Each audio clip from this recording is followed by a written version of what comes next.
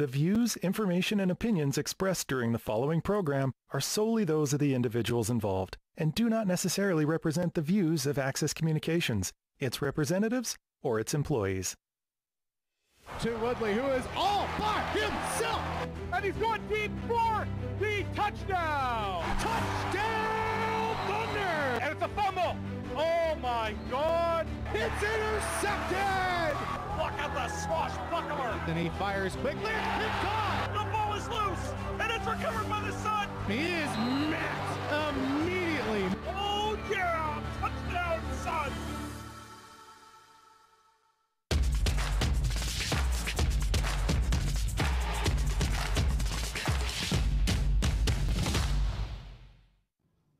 Will the sun set on Regina's championship hopes, or will there be a thunderous celebration in November? Hello again, everybody, and welcome to the 114th edition of the Canadian Bowl, the longest standing and oldest championship game in Canadian football history. It is our distinct pleasure to bring you this broadcast on Access Now Sports and on CJFL TV as well. My name is Brendan McGuire alongside Ryan Hall, and Ryan, this is a big game for a lot of players, and so often the championship game isn't necessarily a reflection of the two best teams in the country. Nobody can say that today. No, absolutely. These two teams, especially the Thunder, had to beat a lot of really quality teams out of the Prairie Conference to get here.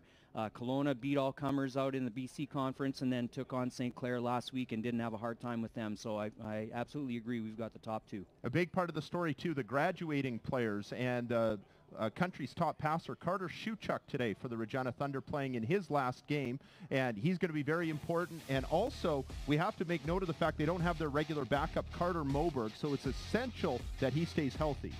Well, Carter Shuchuk is the kind of guy that can make all the throws. He's good at the short ones. He's great at picking those intermediate zones apart, and he can hit the deep ball as well. It's going to be tough with the ball cold and slippery today, but when they put the ball in the air, Carter can make an accurate throw. Another guy wrapping up his junior career, the pride of Wynyard, Saskatchewan, and the best hair in all the nation, Ryland Sokol. There you see him wearing number 80. This will be his swan song coming into the year. He was a top-ranked national player. And Sokol's been a key player for the Thunder all year. In the last game in the PFC Championship against Saskatoon, he got rolled up on with a lower leg injury, so have to see how he does today, but it's good to see him out on the field dressed and ready to go. And going up against them today in those beautiful pumpkin orange unis, Dominic Britton, the stud quarterback for the Okanagan Sun, and if he hasn't played in cold weather before, he's going to get, I don't want to say a rude awakening, but he's going to get an education having to go through it today. Dominic Britton's a great athlete. He's got a good arm. He can throw deep, and he likes to throw short. He has kind of an interesting, almost a baseball shortstop type delivery, but he really gets rid of the ball quickly, and he can use his feet. Look at him on quarterback sneaks and bootlegs. He can get in the open and get some yards. And if the Sun are going to have any success offensively or on special teams, it'll likely land on the shoulders of that man there, Mike O'Shea 2.0, the son of Winnipeg Blue Bomber head coach Michael O'Shea. 8 days before his dad might coach on the same field for a national championship, he goes for it today. What a story. That's a pretty cool thing, really, to think about that. Yeah, Mike O'Shea, just a fantastic athlete, a second-team All-Canadian as a receiver and first-team All-Canadian as a kick returner. So the Sun are going to be looking to get the ball in his hands as much as they can today. You've coached in a lot of games at the high school level. You've played at games at this level as well. And it doesn't just make a big difference on the passing game.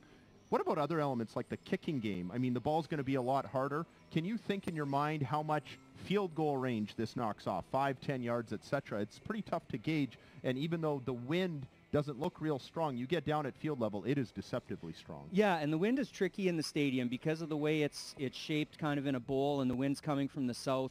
It kind of swirls around, and so it depends on which hash marks you're on, which way the wind is blowing. On the sideline, on the far sideline with the Suns, it's quite calm. On the near sideline, on the Thunder bench, it's pretty windy. So it really will be different depending on what part of the field the kickers or quarterbacks are in. These two teams, I should say these two cities, played to arguably the greatest Canadian Bowl finish ever 25 years ago this week, and we expect another classic today. When we come back, the opening ceremony and opening kickoff of the 114th edition of the Canadian Bowl here on Access Now Sports and CJFL TV. It's the Capital Clear Out at Capital GMC. We're clearing out all in-stock 2022s, or beat the rush and custom order the perfect brand new 2023 model for you. Capital Clear Out at Capital GMC. CapitalGMC.ca.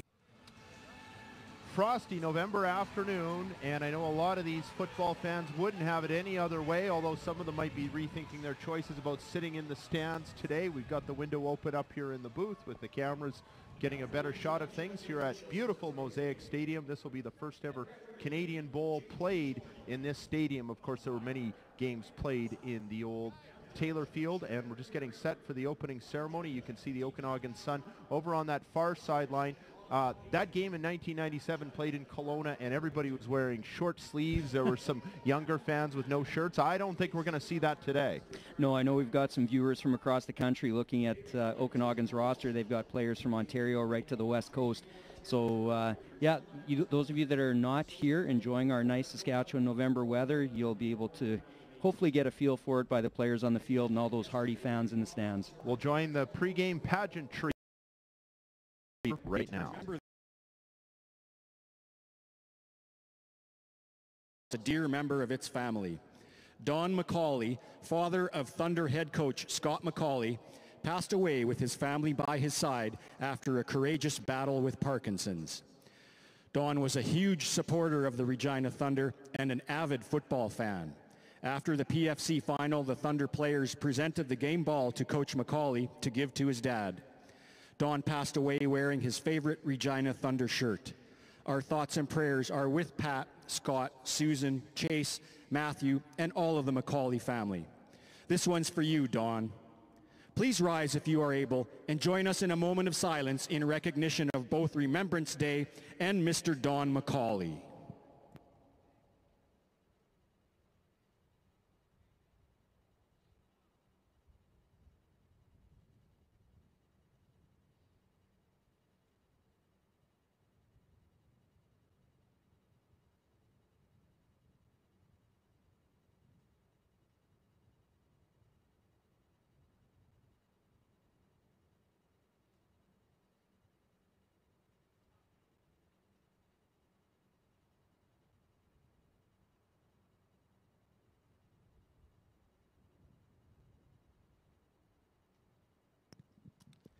Please remain standing for our national anthem.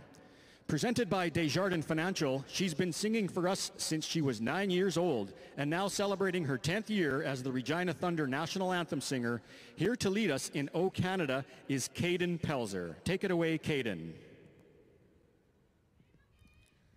O Canada, our home and native land, true patriot love in all of us command. With glowing hearts we see thee rise, the true north, strong and free. From far and wide, O Canada, we stand on guard for thee. God keep our land glorious and free. O Canada, we stand on guard for thee. O Canada, we stand on guard for thee. Thank you, Caden. And with that, the first ever Canadian Bowl Championship game played at beautiful new Mosaic Stadium will get underway momentarily. There you see a very nice crowd and many coming in on a charter from Kelowna, coming in to brave the prairie late November, mid-November I should say, temperatures, and a lot of orange in that crowd. And there we welcome all the viewers watching on a watch party in beautiful Kelowna, BC. We're happy to have you along on the CJFL TV feed, and I know we'll get many shots of you anytime there's something to celebrate for your Okanagan Sun during this broadcast here in Regina, as this is a national broadcast. We'll go to the coin toss right now.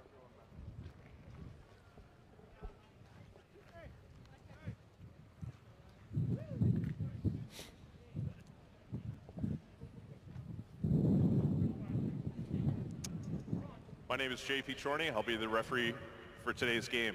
My partner Michael Clausen. Who's going to be speaking for your team? Okay. This is the coin. Okanagan will have the choice. That will be a heads. That is a tail. That is a head. That is a tail. What is your call? Tails has been called.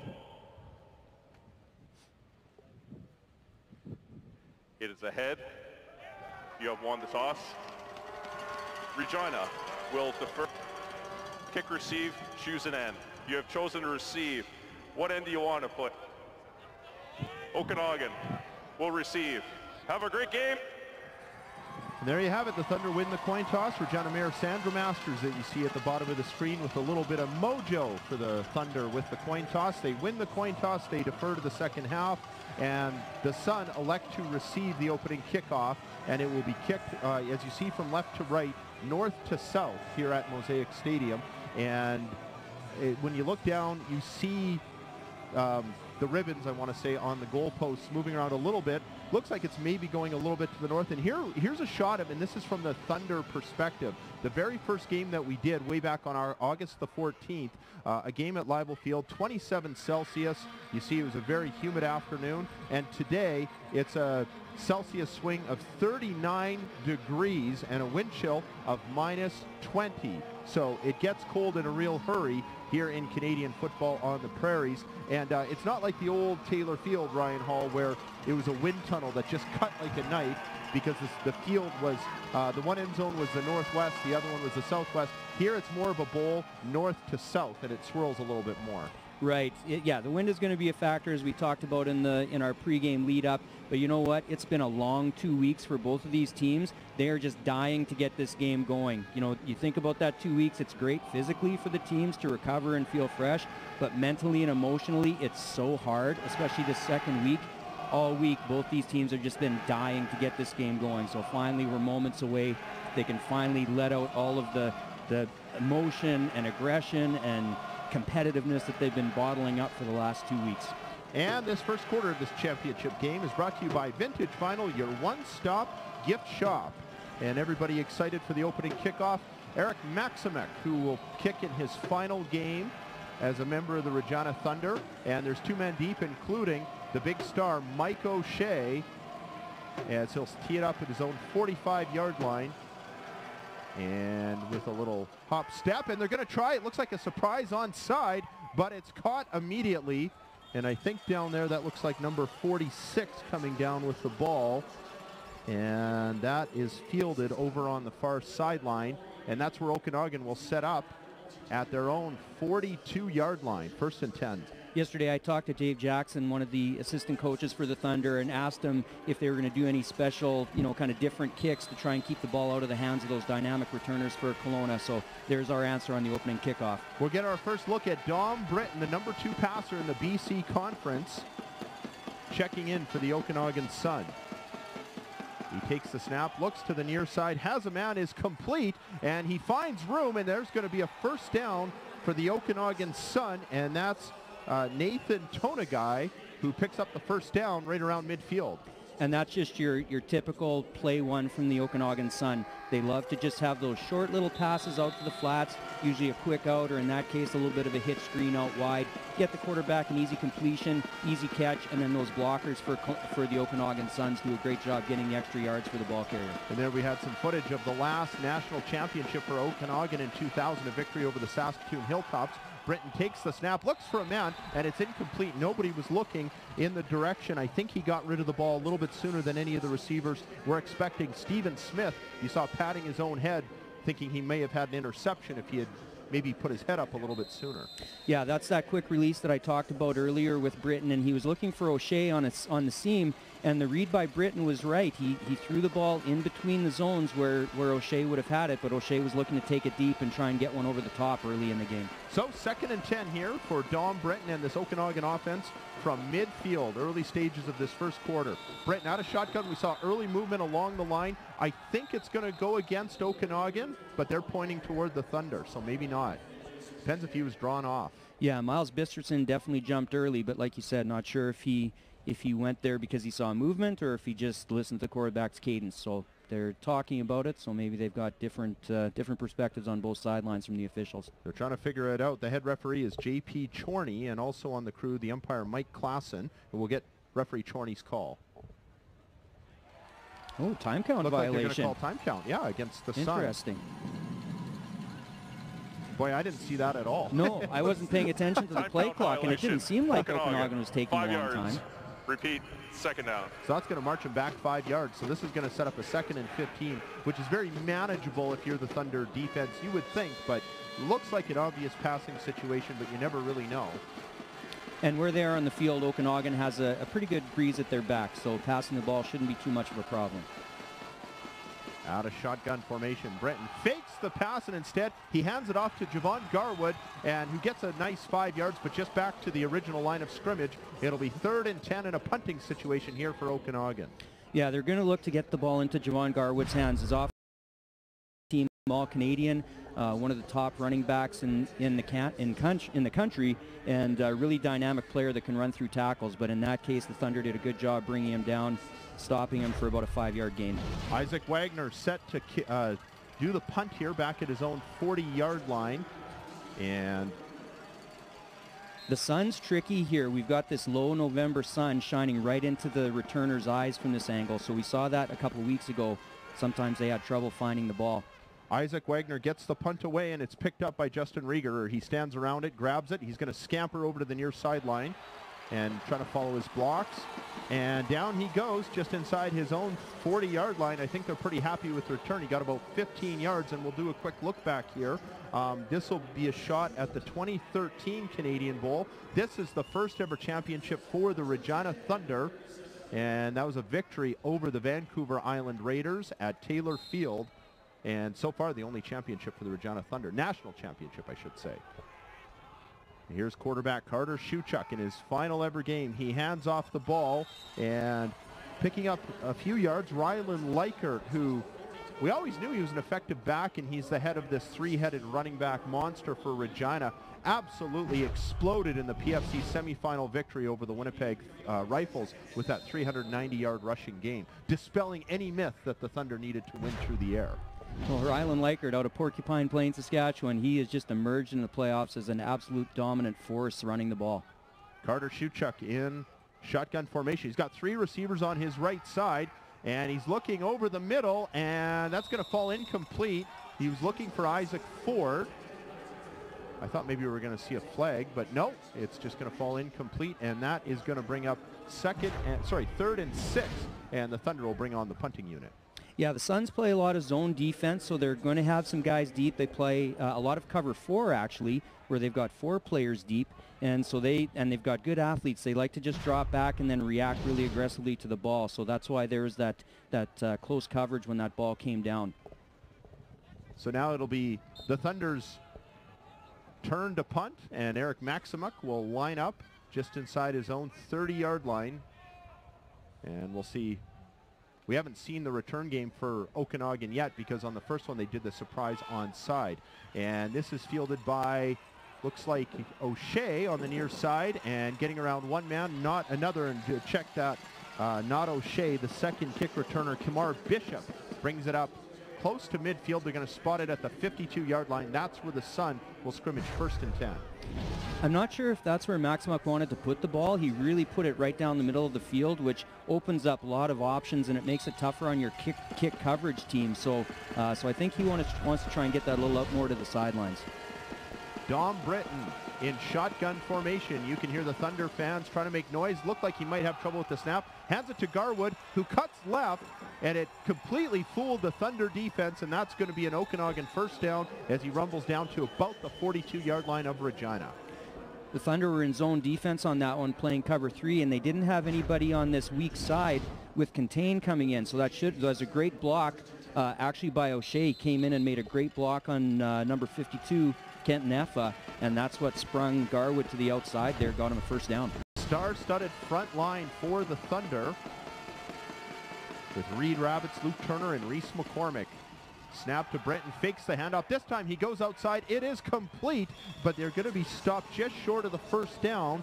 And over on that far side, that's Nathan Tonagai. Once again, a very positive pickup on first down. That'll bring up 2nd and 2. Yeah, Tonagai had a lot of catches a couple of weeks ago in the national semifinal, so he's a guy they're going to go to a lot. That time, the defensive back in coverage, that was Adam King, got caught looking at the quarterback and lost touch with Tonagai. He's got to make sure when the ball's in the air, he's got to find the man. Don Britton with lots of options here. He's going to throw it, and it's incomplete. Nice play at the very end by Avery Wagner to break that up. Yeah, that was a great aggressive play out on the corner there by Wagner. He saw that quick slant coming, and he just jumped it without hesitation. That almost was close to an interception because he was so aggressive on his jump there, but separated the ball from the man, and that's what you need on that second down play.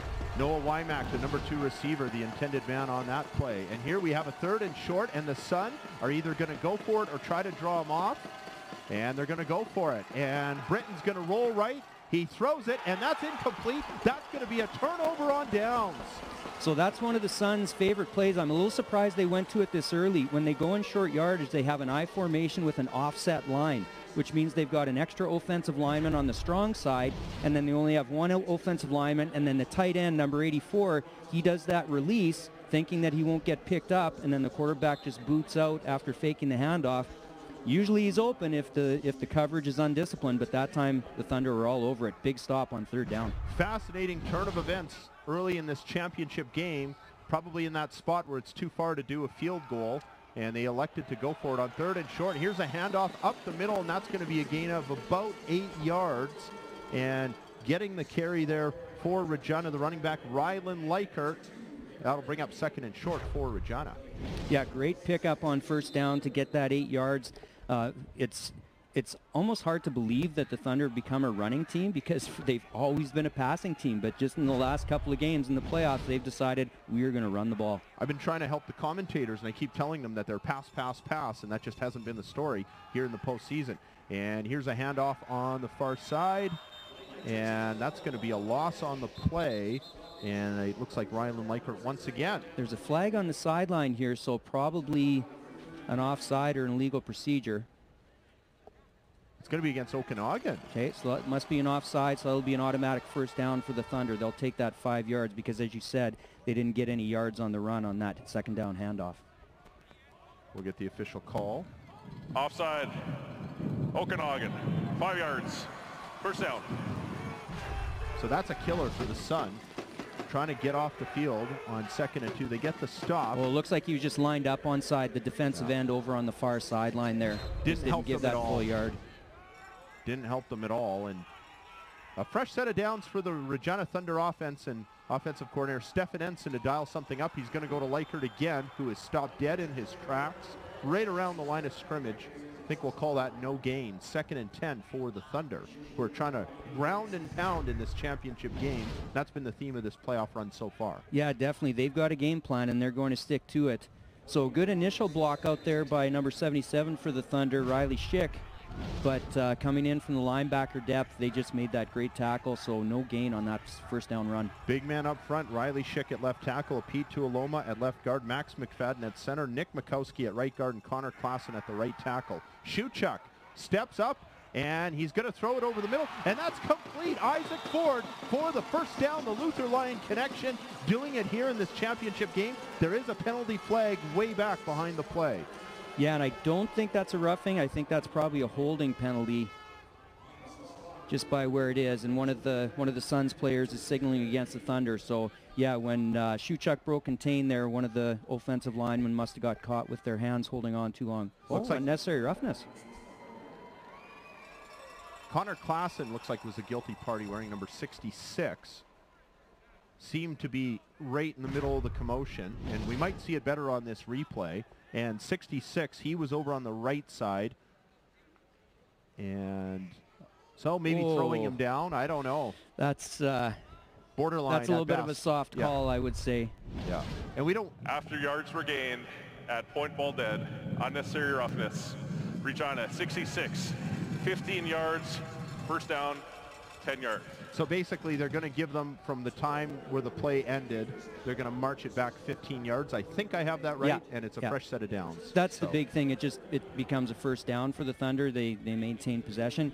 But, I mean, you see offensive linemen finishing blocks like that all the time. You know, it's not like he body slammed the guy or anything like that. So, yeah, I don't know. That one might go to head office and... So Carter Shuchuk working out of the gun on their own 49-yard line, and they're going to hand the ball off. This is going to be Rylan Likert again, and he's going to lose yardage on this play. 1 or 2 yards. They're going to spot him back at the 47. So this will bring up 2nd and 12 for the Thunder, who have actually had pretty good success throwing the football, but they're going to commit to the run game, and it's not as simple. Like, if you're going to run the ball, it's not an idea, it's a commitment. Yeah. You've seen the Thunder Great play by Romario Reed there out of Calgary. Just came knifing through the blockers, made that great stick, nice low solid tackle in the backfield. Shotgun snap, grab by Shuchuk, steps up, throws the pass out of the reach. He was looking for Isaac Ford, the old Luther line connection. That'll fall incomplete and set up a punt situation. He's been looking for Ford a lot in the early going. Yeah, I mentioned the zone defense that the Suns play, and they play it, the way they play it is quite different than what the Thunder are used to playing against someone like the Hilltops, whose zones are really predictable. They do very precise zone drops. With the Suns, they almost kind of drift back, so there's not the same kind of windows that Shuchuk is maybe used to finding, because the windows are a little bit smaller here against the Suns. Kamar Bishop and Mike O'Shea deep to receive this punt from Eric Maximuk. And he'll move a line drive type over to the near side. O'Shea is watching it bounce. He'll pick it up, scamper up the sideline, and tiptoe as far as he can get before he's pushed out of bounds at the 45-yard line. And the man pushing him out for Regina, as we get a look down there, as we'll get a look at the replay, but that was Matthew Schill on special teams pushing him out of bounds. The Sun will scrimmage at their own 44-yard line. And we'll get a look, too, as well. Mike O'Shea, big storyline is the fact that he's playing in this game, and his dad will be here maybe in 8 days' time. Maybe. That's a big maybe, isn't it? Yeah, against BC, they look pretty good. And Britton fires it over to the far side. That is, oh, they're going to say it hit the turf. I don't know. I might have to see the replay on that. Well, I guess that official that made the call is a little closer than we are. Just a little bit, yeah. The receiver had his back to him, so I'm not sure. But we should get a good shot of it here. I think it skipped. I think it hit the turf. He had some help from the carpet. Yeah.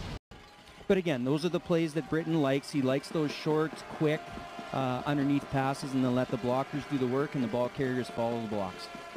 Dom Britton in shotgun formation again, and a lot of teams at this level do every play in shotgun formation, and we've seen a lot of that from the Sun. Britton going deep, and that's going to fall incomplete as it goes just off the intended receiver's fingertips over on the far side, and that's Mike O'Shea once again. So that'll set up 3rd and long and a punt situation for the Okanagan Sun. Yeah, usually O'Shea's lined up on the boundary side, but that time they've got him over on the field where there's way more space, and that's actually a beautifully placed ball by Britton. Put it in his hands over the outside shoulder where there's no way the coverage could get to it.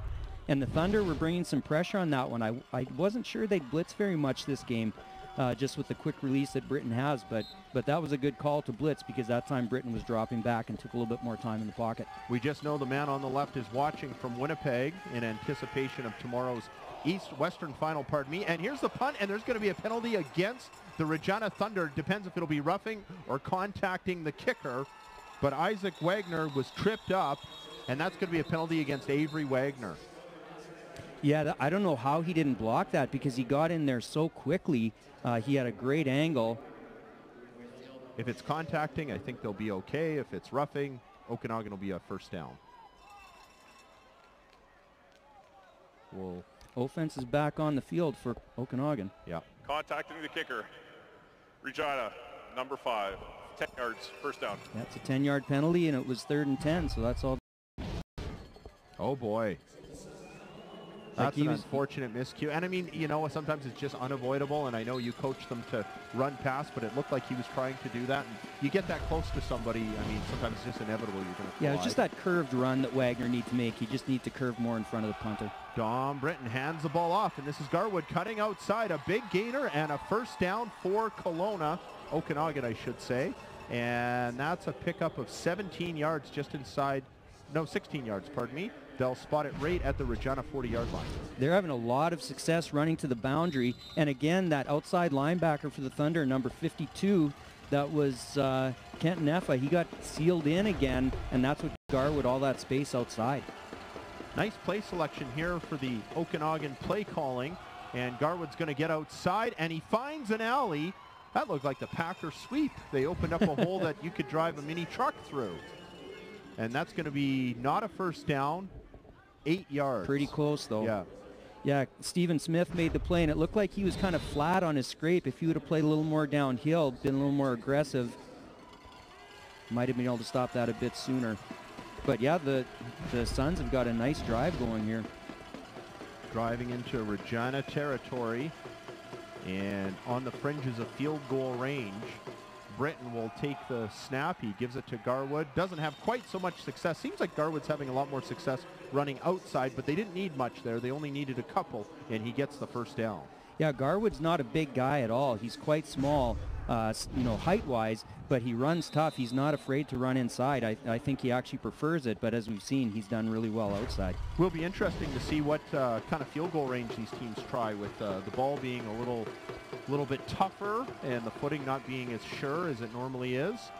Garwood gets the ball, and he cuts outside, and he's met by a host of Regina Thunder tacklers, including the big linebacker, number 42, Stephen Smith. Yeah, now that time Stephen Smith played downhill. He came after the blocker, fought through it, got into the backfield, and made a great tackle. And that's what they're going to have to do, because those Okanagan receivers are really good at blocking downfield. They're physical. They've got good size and good length, and you can't dance with them. You got to really be physical and aggressive. Be interesting to see what this coaching staff under head coach Travis Miller dials up on a 2nd and long. Britton in shotgun, and they're bringing the blitz, and he gets it away, and he was in the grasp, so they'll call it incomplete. He was in the grasp of Matthew Schill, the one linebacker who came on the blitz. Yeah, Schill just half a step too late. Had great pressure coming around and tracked down Britton from behind, and great presence of mind by Britton to just before his knee touchdown get rid of that ball. But a good play by Matthew Schill out of Indian Head. His Broncs are playing in the 9-man provincial championship today, so want to wish the Indian Head Broncs all the best against the Melfort Comets. Coach David Rogers up in Melfort and Tim Klein down in Indian Head, great long-time high school football coaches. If they tried the field goal here, it'd be about 38, maybe 39 yards, but they're not going to try it. Isaac Wagner lines up in punt formation for the Okanagan Sun, and he's not going to try and coffin corner it or anything. He's going to put it right in the end zone, and it's caught, and it's going to be brought out to about the 1 or 2 yard line. And bringing it out of the end zone is Isaiah Woodley. So not great field position for the Thunder. And, you know, that's a factor we haven't really talked about much, is the fact that you don't want to give up a rouge. I mean, points could be at a premium in this game. Yeah, you know, but it's early in the game, and the Thunder are going into the wind. To get the extra 15 yards going into the wind with 3 minutes left in the first quarter, I kind of think I would have thought about taking the rouge. I mean, they get it out to the 20, because on that kind of punt or missed field goal, as long as you get it out, you automatically get it to the 20. In amateur football, but that one might have been worth the 15 yards. So Carter Shuchuk in shotgun formation, throws to his left. He's got a completion. That's Ryland Sokol, and that's a first down. The first time those two connect today. 11-yard pickup. Yeah, good to see Sokol getting into the game. Just looking at him, though, as he goes back to the huddle, he looks like he's hobbling a little bit, so might be a little bit of carryover from that injury a couple of weeks ago, that he might not be 100%. I know we had the Killer Rylands on In the Huddle this week, Sokol and Leichert. And Sokol playing in his last game, Leichert only in his 2nd year, so a lot of mileage ahead for him, perhaps with the Thunder. And there's Leichert up the middle. We do have a penalty flag down, and that's a gain of 4 or 5 yards. And we'll see what the flag's all about. It's going to be an offside against the Suns, so they'll get their 5 yards, but it'll be first down. Right, and it looks like the Suns... Offside, Okanagan, number 16, 5 yards, repeat first down. Yeah, those flags came pretty early. I don't know if they lined up offside again. We'll see on the, yeah, again, it looks like that far side defensive end is lining up within that 1 yard. And I think that's what they got called for the second time. Again, that was Romario Reed. So something they'll have to sort out on that Okanagan defense. So here's a handoff and pushing his way ahead. I think that's Likert. Yep. And he'll get about 3 of the 5 yards that they needed. So this will set up a very manageable 2nd and short for Regina. I suspect they'll try to ground and pound it, but you never know. They might try and soften up the defense and maybe take their shot right here. Yeah, it's actually a little bit longer than we thought. It looks like a 2nd and 3. So I would say a pass is still a possibility. He's got Quick 3 slant. receivers to his right, 1 to his left, but he goes to Likert, who just tries to sledgehammer his way up the middle. He's going to get a yard, maybe 2. I think this is going to set up 3rd and 2. I didn't think he got much more than the 1 yard. No, yeah, you're right. He didn't get very much at all. Like they've got the ball just across the 40-yard line there. So okay, it's about 1. So they gave him a nice spot. Looks 1.5 maybe. Yeah. I don't know. Yeah. Looks like the Thunder are bringing in a little bit of extra size.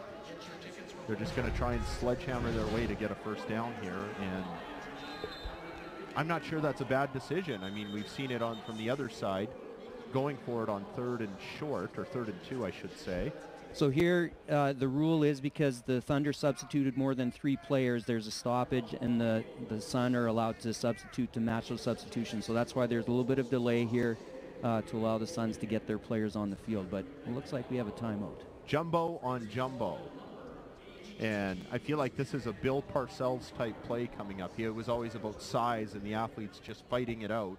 Well, especially with the way Okanagan plays short yardage, they usually have 5 guys on those interior 4 gaps. The A gaps beside the center, and then the B gaps between the guards and the tackles. They really man that area up. So if I'm the Thunder, I think I want to probably go a little bit wider on this. Be fascinating to see what they do. I mean, it seems predictable and obvious what they're going to do, but you never know. They might throw a wrinkle. It's all about the chess match. Okanagan will have to make sure they line up onside. Looks like they're good. And Shuchuk's going to hand it off. They're going to go with Likert on the left side, and he does have the first down. It works out for them. They get a pickup of about 3-4 yards, and that'll be 1st and 10 for the Regina Thunder as they move the chains. Yeah, and the flags came down, so it looked like maybe I was wrong about how they lined up. Maybe they were lined up offside. But anyway, yeah, the Thunder get the 5 yards. They get the first down. Offside. Okanagan defensive line, 5 yards, first down. Oh boy, this is really becoming part of the story, isn't it? That's that's huge. That's 3 big penalties. Like, you think it's only 5 yards, but it's 5 yards in really important situations. Adds up. Yeah, but we did see the Thunder not trying to attack the strength of that Okanagan defense right up the middle. They tried to hit it outside. So Shuchuk in shotgun formation has Likert to his side, but he's going to pass. He throws to the far side, and that's complete to Rieger. And short gain will give them 5. Yeah, it looks like 5. Yeah. Maybe a little more than 5. Yeah. So they get half of it right there to set up an unpredictable call here on 2nd down. And that, again, that's that zone defense that Okanagan plays, where they just kind of drift back and then really attack aggressively once that ball's in the air. Shuchuk calling signals. He's got 3 receivers to his right, 1 to his left, and he's going to fire over the middle. Looks like he's going for Ford, and he does not have it. It hit the turf. Some good coverage there by the Okanagan Sun, and you see the celebration, and you can see the linebacker down there for Okanagan wearing number 39 right in the middle of it all, and we're going to get another look at Shuchuk here. He had to release it, and he released it just in time, and some good coverage by Garrett Cape, the defensive back. Yeah, they must have been playing some kind of a combination coverage, because it looked like they were playing cover 3 with 3 guys deep, but Cape was right on him like man-to-man, so it looked like there was some zone and man coverage happening on that play. These teams not afraid to throw on 2nd and short or 3rd and short, even despite the chilly conditions. And this is fielded by O'Shea.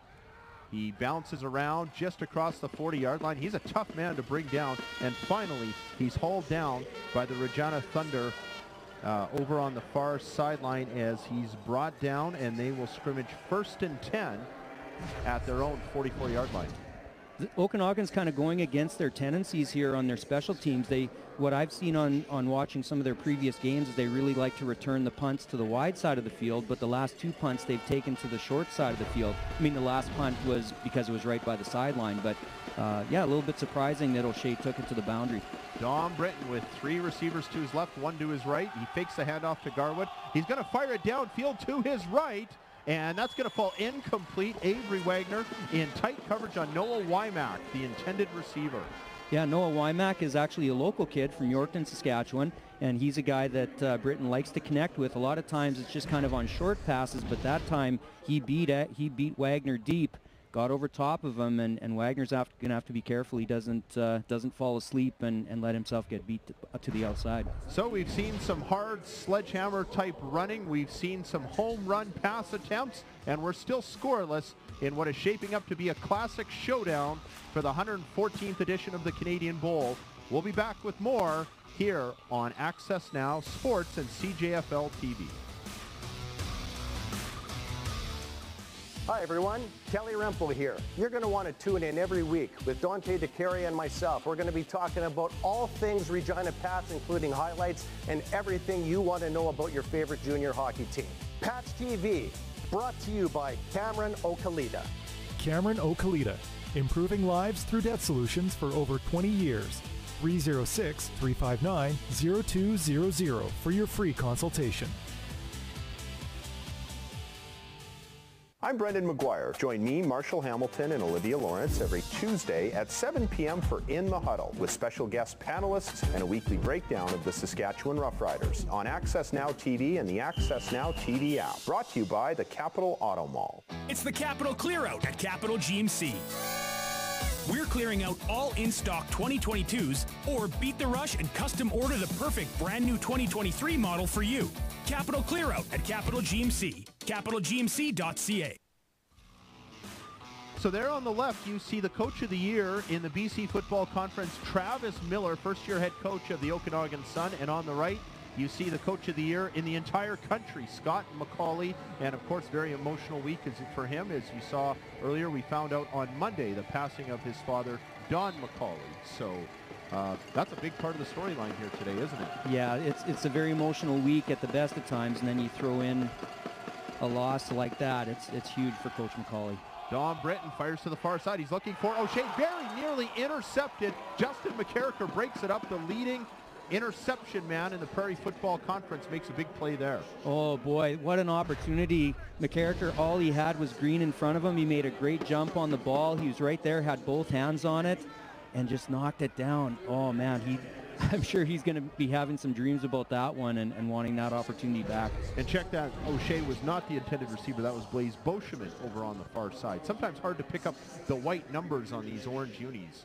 We are a long ways away. But I am not criticizing it. Those are beautiful orange unis. I think they made a good fashion choice today for this championship Saturday. So the punter Wagner is back as he lines up, and he gets a wobbler away over to the near side, and that one's probably going to roll out of bounds.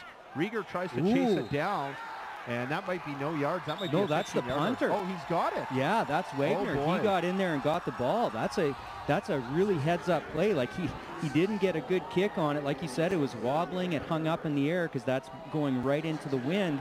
And he just sprinted down the field and got in there. So unless there was other players within that 5-yard range, if there's somebody else, that might negate the great play by Wagner. Yeah, we'll watch it again. So he gets the kick away. I don't know if our cameras will pick up how quickly he's able to take off. But, you know, it was spinning around, and you could see that Rieger was trying to pick it up, and I thought maybe he should just leave it. But he realizes he can't do that because the punter has as much right to the football as he does. Because he's onside. Yep. And they had... There's no infraction on the play. Number 7 legally recovered the ball as he is the punter. First down, Okanagan. Oh, my. Huge turnover. What a turn of events right there. Great heads-up play by the punter, Isaac Wagner. And you know what? We should never underestimate. Sometimes we scoff at how important the punter is. There's a Grey Cup that the Winnipeg Blue Bombers won back when you were still playing in 1988. Bob Cameron punted into the wind, and many say that he won the Blue Bombers that Grey Cup. Well, if this is a close game by a point here or there, Isaac Wagner will deserve full marks for that play and his impact. The flag in the backfield on that run, and there's one of the Thunder players down. So the Suns ran off their left side there, ran behind their massive left tackle, Jeff Vanderwerf out of Abbotsford, BC. You know, it's very rare at this level of football that... I'll just pause. Holding, Okanagan, number 61, 10 yards, repeat first down. it's very rare that you're on a football field at this caliber of football and say that one person is head and shoulders above everybody else, but that's Jeff Vanderwerf. That is a mountain of a man. Matthew Kling, the man charged with holding. Looked like the center there. What a break that is for the Thunder, because that'll march them back, and we have a man down. And in the cold, I didn't catch who that was, and we'll just wait while the Thunder medical staff tend to the injured Regina Thunder player, but that's going to march the ball all the way back to the 48-yard line of the Sun and set up a 1st and 20 situation. I think that's 42, Stephen Smith. Yep. Ooh, that would be a big hole if, yeah, you're right, that is Stephen Smith. So when we look at the Thunder depth chart at who can come in for Stephen Smith, Devin Bauman's available, Mitchell Tanchak, we've seen him quite a bit. They've got Bauman listed behind him on that, as they call it, buck linebacker spot. And they could always restructure how they do things. They could always have 4 guys up front, drop the 3 linebackers. So we don't know exactly how they're going to fill that void, but hopefully young Mr. Smith is okay. He's bent over at that sideline, but he's standing under his own power, which is good to see. And we'll see if he's able to come back or not. Dom Britton rolling left. He's being pressured and takes the hit, and that's a positive gainer. He only gets about, I'm going to say, 6 of the yards back, and it's going to be 2nd and long. And that's a pickup of, he got from the 47 up to the 53.5. So he gets 6.5 yards back. So it's 2nd and 13 now for Okanagan on just their side of midfield. That was a great play by Cooper Filzek, number 45, who's playing halfback on the far side. The Thunder were playing cover 3, and Filzek dropped out into the flats, which is exactly where Britton wanted to go, and forced Britton to pull the ball down and scramble. Dom Britton out in shotgun formation. And he fires over to the near side, and he's looking for Boschem, and he has him, and he's pushed out of bounds. It's not going to be anywhere near what he's just ahead of the original line of scrimmage. Well, better than that, actually. He's about 2-3 yards. So this will set up 3rd and 7, and we'll see the Okanagan punt team come back out. That was a dangerous throw into the wind over on that sideline of the Thunder there by Britton. And that time the Thunder were bringing pressure, so Britton had to get rid of the ball as quick as he could, and did a good job getting it away without getting it knocked down or deflected by one of the rushing D linemen. So the man of the hour, who will be on the highlight tape after, Isaac Wagner, will come out to punt for the Sun, and just Rieger, the only man back for the Regina Thunder. And I'm not even sure Rieger could have played it any better than he did on that play. And that's going to go to the far side, and again, it's bouncing around. And it is picked up by Rieger, who safely grabs the ball, moves ahead about another 5 yards, and he's down at the 41-yard line. It was the opposite side of the field, but remarkably similar to the last play, and I'm sure gave Justin Rieger and the Thunder flashbacks to what happened on the previous possession. Yeah, and I really like that call to try and punt to the field side, because the Thunder only had 1 returner back. And usually the punters punt to the short sideline, and that time Wagner punted it way over to the far side, which made it really tough to try and get to in the air. Carter Shuchuk in shotgun formation. And he's going to do a hard count, and he's going to hand it off to Rylan Leichert, who gets ahead of steam through the alley and picks up 14 yards up to midfield. 1st down, Regina Thunder. Yeah, great run by Leichert, great blocking by that right side of the Thunder offensive line. Mikowski and Connor Clausen doing a great job springing him, and then he runs hard, runs through that tackle, number 39, finishing off the play for the Suns. So they're set up just on their side of midfield, and Shuchuk is going to once again hand it to Reichert, and Reichert, he dipsy doodles inside, looked like he was trying to get outside, couldn't find the seam, so he backpedaled inside, or reverse ground I should say, and picks up a nice gainer, almost a 1st down. He's about 1 yard short. Yeah, look at that play by Leichert. Just did a great job. It looked like number 42, Peyton Ryder, one of the best defensive players for Okanagan, their weak side linebacker, looked like he had him in the backfield, and he just stuck his foot in the ground and beat him. So Carter Shuchuk once again in shotgun formation. He hands the ball off, and this will be Leichert, and no success there. He's probably going to lose 1 yard on the play. Yeah, you don't want to lose 1 yard on 2nd and, less than 2, but like you said, I think they maybe did. Oh no, looks like they're giving him a little bit of space, so it's 3rd and less than 1 yard coming up. Okay, so the jumbo set comes in, As we see, we talk about using force on force. Noah Stanley, big number 60, coming in as part of the jumbo set.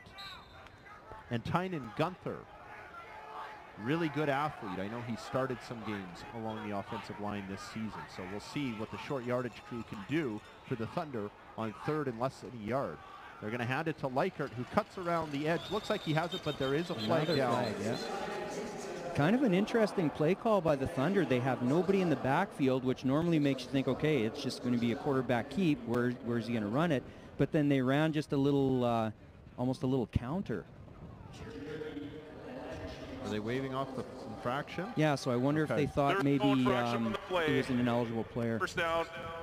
I think you hit the nail on the head right there. Yeah, that somebody didn't report, but then they must have clarified that they did report.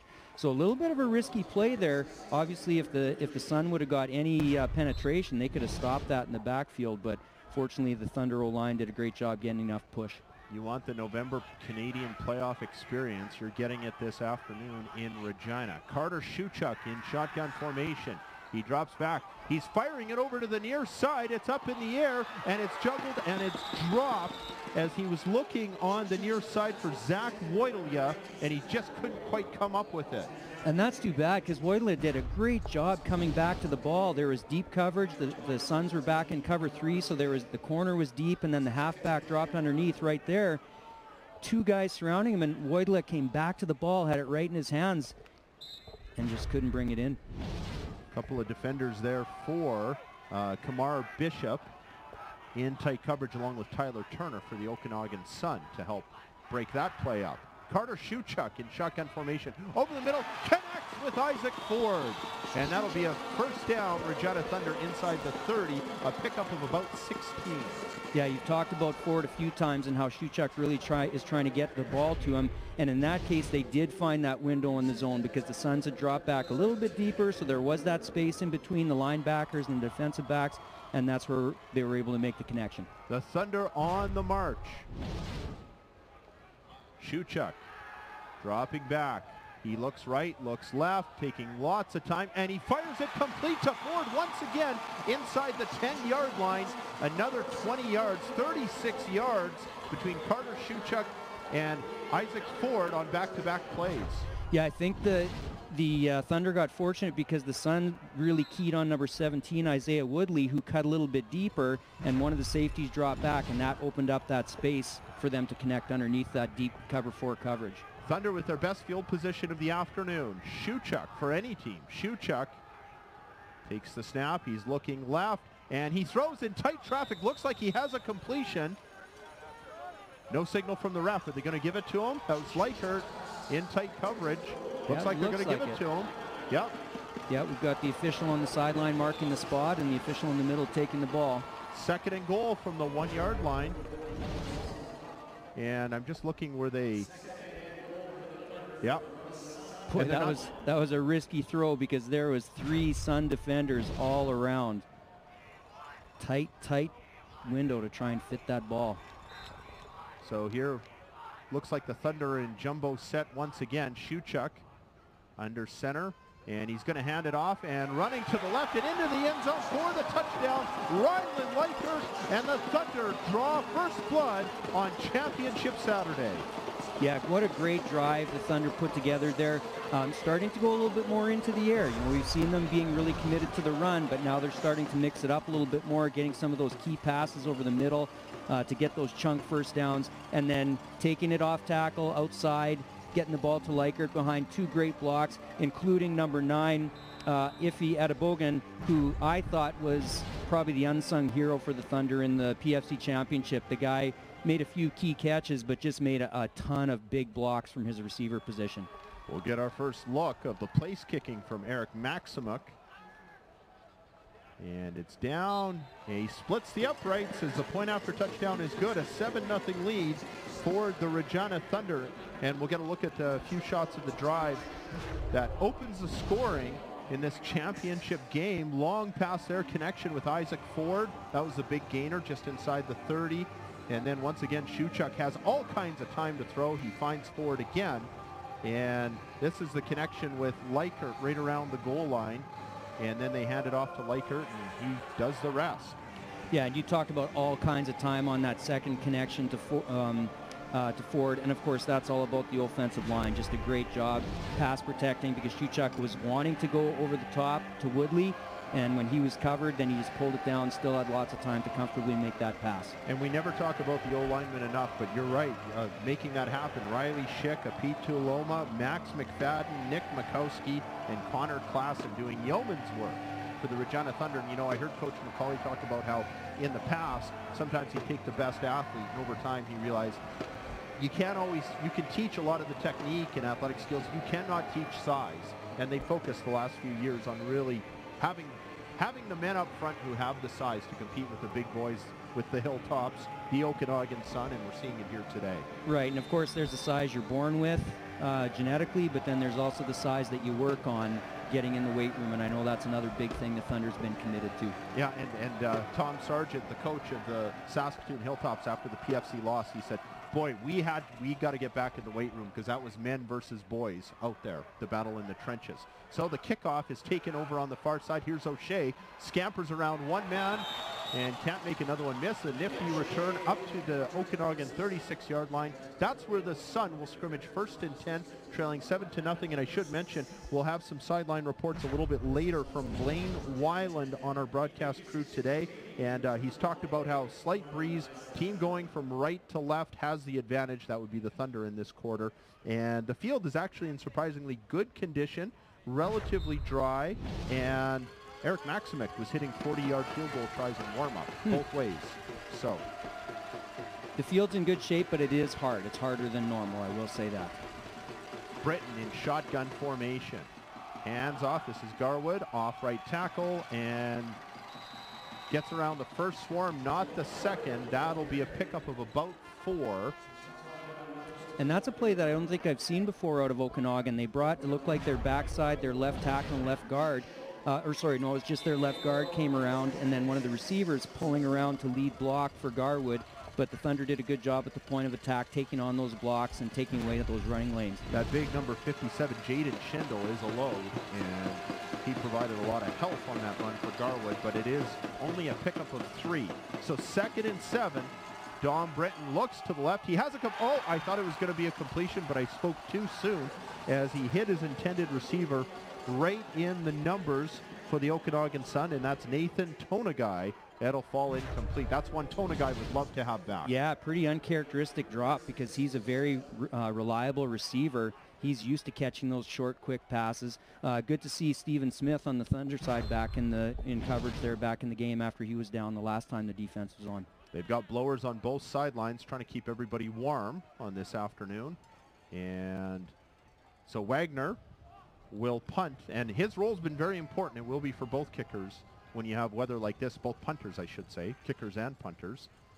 And Wagner, he drops the snap. It's behind him, and he's tackled. Brandon Janata comes in to put him down, and that is a big loss of about 18 to 20 yards for the Okanagan Sun. That'll set up the Thunder 1st and 10 with a short porch starting at the 21-yard line. Yeah, that was a huge play. That long snap, just a little bit low. I mean, long snapping's hard at the best of times, but on a day like this when the ball's cold and your hands are cold, that's really tough. My youngest son was a long snapper for the U of S Huskies, so I love the long snappers. But good job by Wagner to get the ball, but still the Thunder take over in great field position. Most of us don't have a true appreciation for how hard it is to do the long snap. Here's a handoff to Rylan Likert, nothing doing, as he's brought down by a host of Okanagan tacklers. And right in the middle of all of that, the one big linebacker, Philip Palmerin, comes in to help out. So they will set up once again. But I remember Mike Straczynski, you might remember, played a long time in the CFL and was always kind of an afterthought until he got a signing bonus, a nice signing bonus, and a tryout from the National Football League, just to show you how critical it is to have somebody who's capable of long snapping. Shuchuk in shotgun formation once again. He looks to his left. He's going into the end zone. Woodley falls over, and they're going to throw the flags. He's going to get the call, it looks like. Okay. They're going to talk about it. I talked about that soft, unnecessary roughness call in the Thunder earlier in the game. This, I think, is a really soft pass interference call against Okanagan. The defensive back had good coverage. He was looking at the ball. They just clicked feet. that happens. That's not a penalty. And boy, for both those guys to throw the flags, or both the officials. Forward pass interference. Okanagan, number 17. 15-yard penalty, first down. I don't know. I'll look forward to our great access replay here, but I really think Okanagan got a bad call there. Kamar Bishop is the one who they flagged. Yeah, I don't know. That angle wasn't the best, no. But I don't know. Like, yeah, you look at Bishop, he's got his hips and his eyes turned inside. He's not using his hands or anything. Shuchuk throws it over the middle for Ford, and it's incomplete. A couple of Okanagan defenders in tight coverage, including Garrett Cape, who's been a very strong defender in this game. He's broken up a few plays, and he's been busy right around Isaac Ford. Well, yeah, because Isaac Ford's been a key target, and Cape's a great athlete. He's had some good coverage, as you said. And I guess I should give credit where credit was due. Kamar Bishop, very involved on that play. Shuchuk in shotgun formation. Oh, he's going to take it himself, and he's going to get in for the touchdown. Regina Thunder, a 6-yard run and score for Carter Shuchuk. Yeah, I love that play call by offensive coordinator Stefan Ensign, something that the Thunder rarely do, just a traditional quarterback draw. Looking like he's maybe going to throw the swing pass, and then great job by the offensive line blocking. Number 76 leading the way. Apeti Tuoloma out of North Battleford, doing a great job. And Shuchuk gets into the end zone to extend the lead. Whether it was the right call or not, the Thunder take advantage of the pass interference call that put them in close in scoring position. And now Eric Maximuk will try the point after touchdown. And he splits the uprights once again. So the score, the Thunder ahead 14-0 in the late stages of the second quarter. And we've got another look here at that controversial pass interference call. And Shuchuk puts it up. So you see Woodley falling, but you really don't see the defender doing anything. And you can tell that he's just shocked. Kamar Bishop. Yeah, there was nothing there that showed interference. No, they just clicked feet. Like I played defensive back when I played for the Rams way back in the day, and you got to let defensive guys play defense. When the ball's in the air, nobody gets special privileges to get the ball. It's just as much a defensive player as the offensive player. Both of them were looking at the football. Sometimes feet click and people fall down. That's not a penalty. Sometimes the receiver will sell it too, and I'm not saying that's what happened there, but yeah, because the flags came out before Woodley, popped up looking for a call. But I just, my heart goes out to any DB because it's hard enough to play corner. But I got to give the Suns coaches credit. I'm right across the window from them here, up in the booth, and they didn't lose their mind at all. Like a composed group up here. This is not their first rodeo. No. So kickoff taken on the near side by Mike O'Shea, and he finds a seam on the near sideline, and finally he's tripped up by the kicker, Eric Maximuk. Nice return by Mike O'Shea up to the 48-yard line, and the Suns will have good field position here for their next drive, trailing by 2 touchdowns. Yeah, I don't know if the Thunder kick coverage is a little bit tentative or the Okanagan blocking is just that good, but there's just been a lot of space for O'Shea to run when he's got the ball. These last 2 kick returns, the Thunder's gonna have to figure out that coverage. And make no mistake about it, he's a superstar in this level. He and Ryland Sokol, the number 2 ranked players, the top 2 ranked players in the country coming into the season. Javon Garwood, the running back, is all tied up, and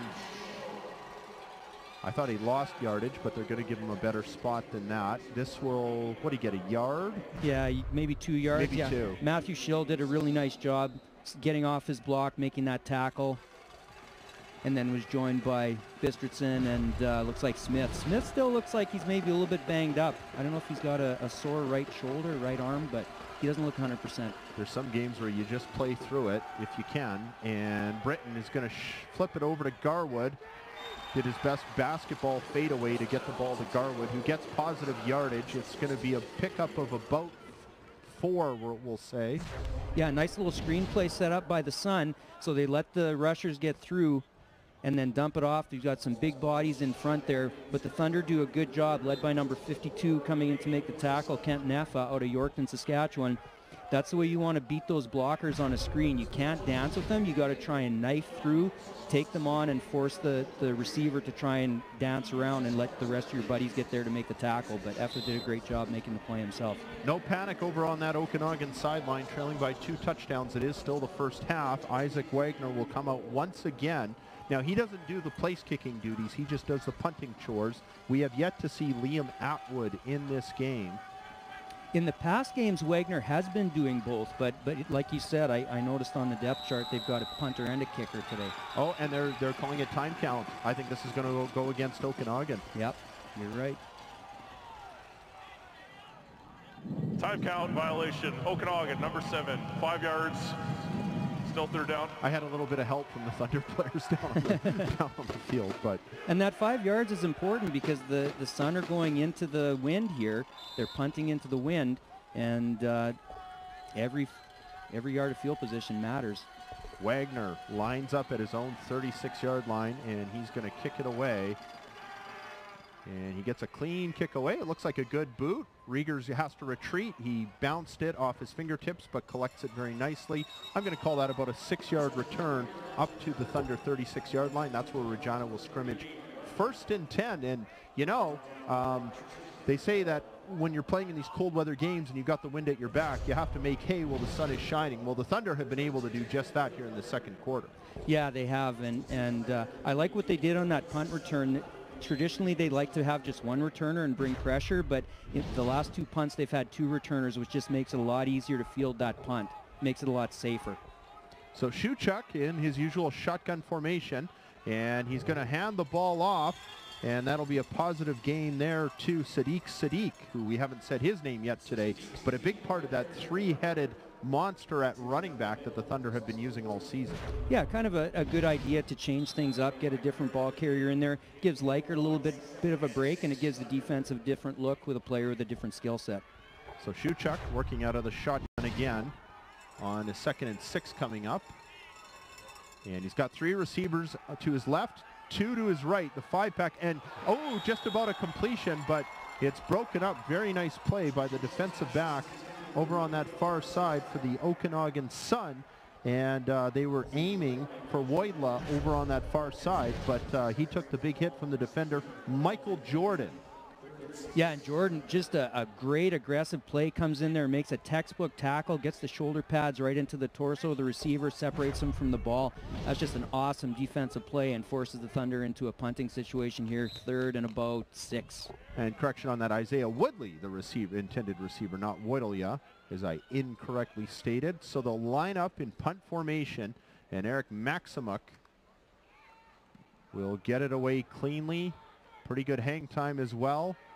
Grabbed on the far side. This is O'Shea. He cuts from right to left, and he's swarmed and brought down. I see Mitchell Tanchak and a few others in hot pursuit for the Regina Thunder, and that will set them up. Reed Rabbits in on the play as well as we get another look at Michael O'Shea. Like, look at this coverage. This is outstanding. 50 for the Thunder had contained on the left side, Xander Tate, and then there's players coming down in their lanes. There weren't any staggers that would give O'Shea a seam because he was trying to get to the strong side. The Suns were trying to set up their nice wall return over on the strong side, but the Thunder cover team did a great job coming down in their disciplined lanes and coming down hard. Good work by Devin Bowman, too, number 51 on that play. So they hand off to Javon Garwood, and not much doing as he runs into the wall of that Regina run defense. That'll bring up 2nd and long for Okanagan.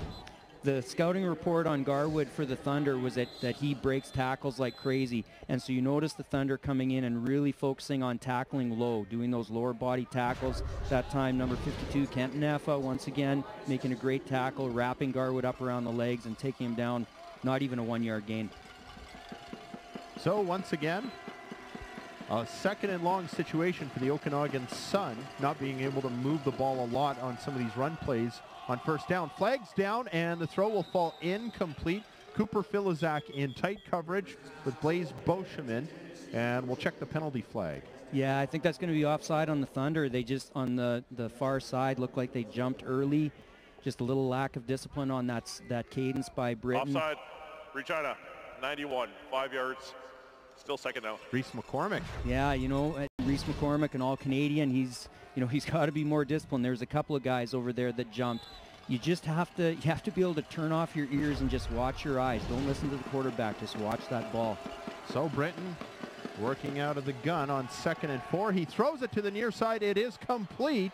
And they've got him all surrounded and wrapped up. Nothing doing for Nathan Tonagai.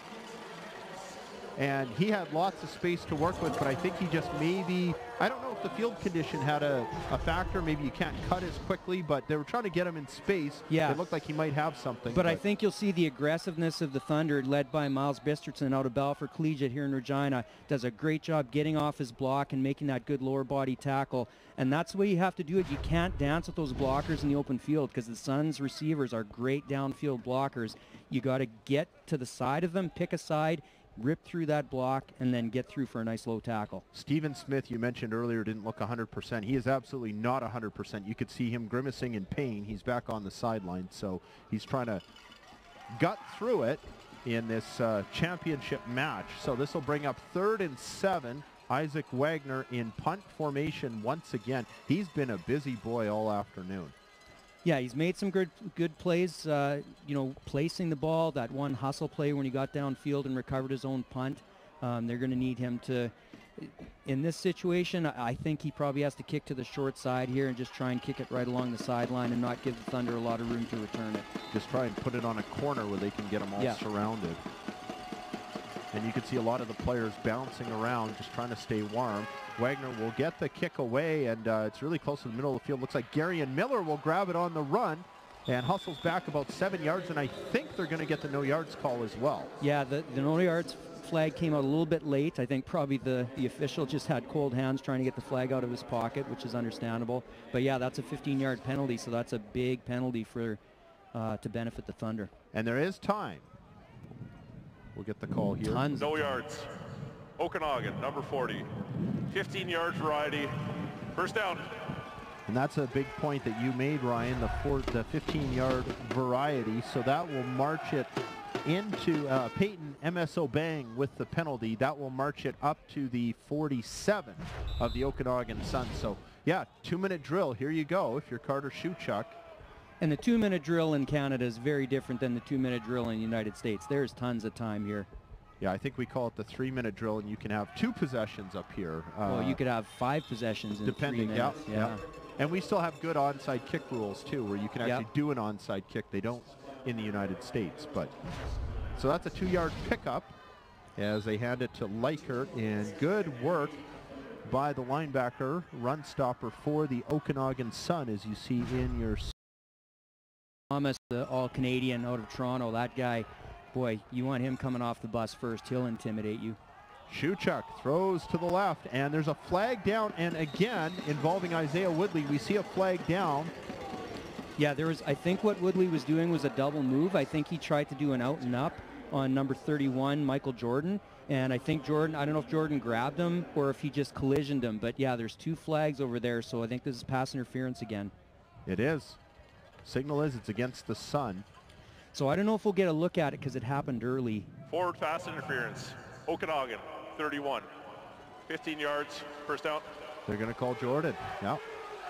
Yeah, so no, that's kind of what you want on these out and ups. You want the defensive back to bite on the quick move, and then you want to take him deep. So there was some contact there, but again, I'm not sure if the contact was a penalty because I didn't see it soon enough. If it was a penalty or if it was just kind of incidental, 2 players running into each other. And how much impact did it really have on the receiver? And well, it definitely had a big impact. Yeah, it messes up his route. Yeah. And the throw, big hit there. He got his hands up on him. I'd be curious to see that replay, and you could see the celebration after the fact by the defensive back, and we'll get another look at it here. Yeah, that was a big hit. Like he just made a beeline. I think that's okay. Yeah. I thought on the first shot that maybe he got his hands a little high, but upon second review, it looks okay. Yeah, we don't have a number 39 on our depth chart, so I'm not sure who that was, but that was just an flying out to those flats in cover 3. That's exactly what he did. Shotgun formation again. Shuchuk stepping up, and he's going to be brought down for the first quarterback sack of the day for the Okanagan Sun, and doing the celebration sack dance, Aiden Hennessy. Yeah, the Sun don't usually bring a lot of pressure. They really are typically content to play zone and sit back and let their athletic defensive line do the work. And yeah, that time it's just 4-man pressure. So they typically have a three-man defensive line, and then they'll send one linebacker. And they got in there. So a little bit uncharacteristic for the Thunder to give up something like that. And Kalon Thomas got around the right tackle for the Thunder, number 66, Connor Klassen, and that helped the pocket collapse to create the quarterback sack. First one of the afternoon for Okanagan. Yeah, that's a huge stop after that, the good field position on the last punt. Yeah, and we were saying, Blaine Weiland was mentioning, as we see the punt will go right through the end zone, and there's really nothing Michael O'Shea could do with that. They signal one. That'll be a rouge for Regina, and it'll be a 15-point lead. So they do give up the 1 point, but we were talking about how Eric Maximuk, we think maybe could do up to 40 yards. That might be a bit of a stretch in these conditions, but they needed the stop right there to prevent him from adding 3. Right, and Maximuk's been a little bit inconsistent with his field goal kicking this year. He's been about 50%. Like, his punting's been very good. He's the leading punter. He's all-Canadian punter. But field goal-wise, a little bit inconsistent, and especially, you know, in these colder weather games, there's been a few games where the ball just hasn't had a nice thud on it, especially going into the wind. This one going with the wind, he probably would have had the pop. Injured at the start of the season, too, and sometimes that hurts with the kicker trying to get in his rhythm. They hand it off to Garwood, who finds a seam over on the left-hand side. A nice run, very close to a first down. They might even give it to him. No, I think he's a bit short. A little short, yeah. Yep. And the Sun have a minute and a half left. There's lots of time. They can run whatever they want here. They don't have to be in a big hurry. And it'd be a big deal if they could get points before the half. Oh, big tackle. That was a nice tackle, and I'll have to check if that was Smith on that tackle. And there you get a look at big 96, Matthew Schill, right in the middle of it. We'll get a look at the replay.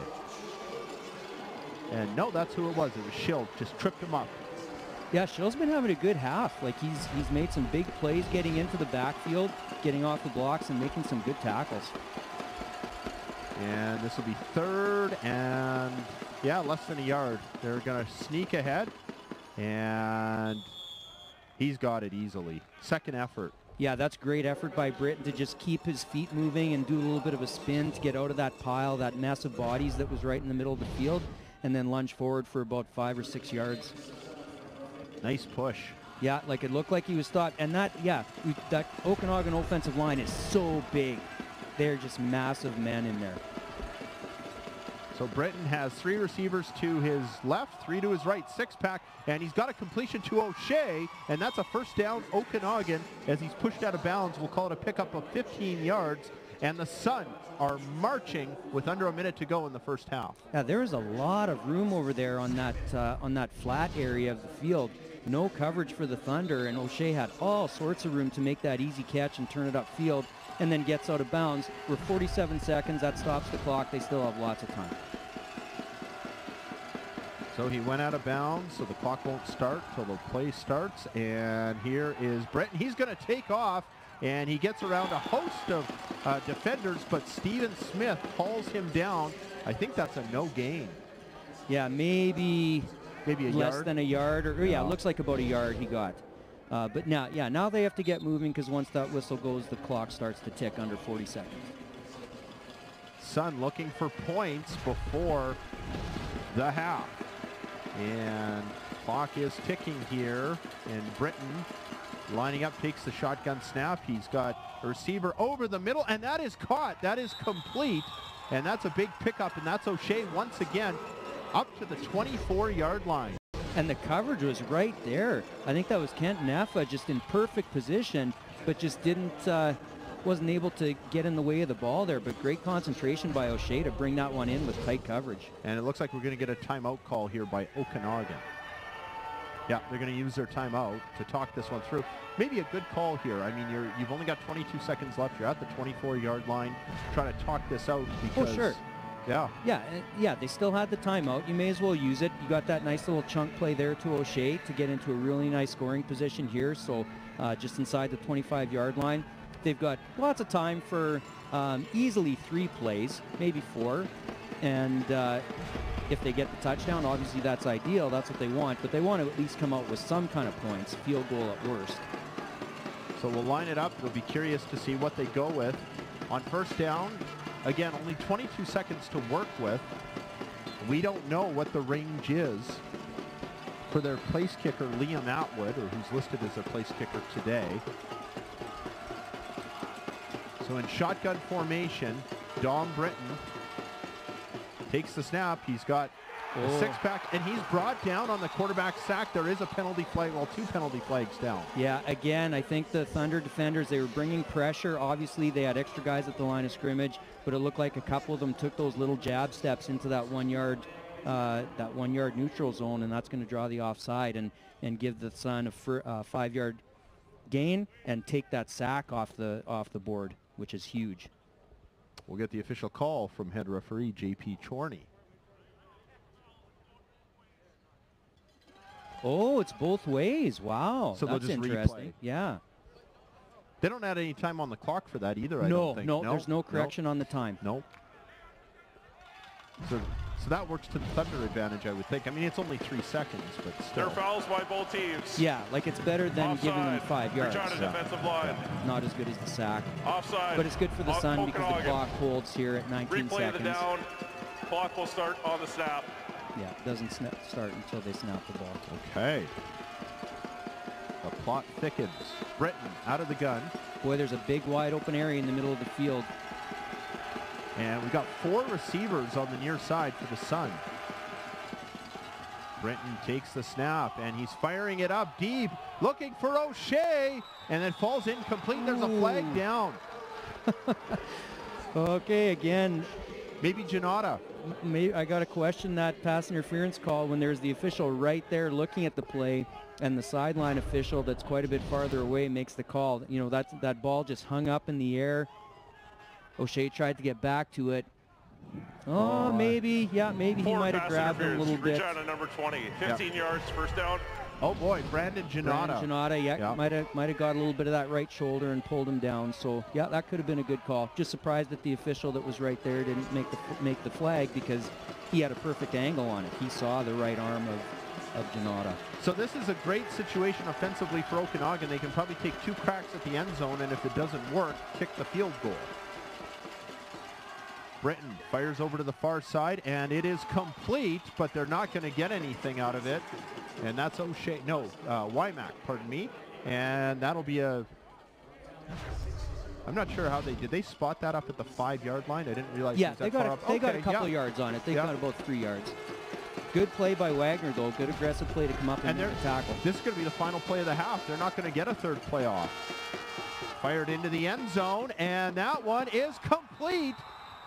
Touchdown, Okanagan Sun. That's a great catch. Wow.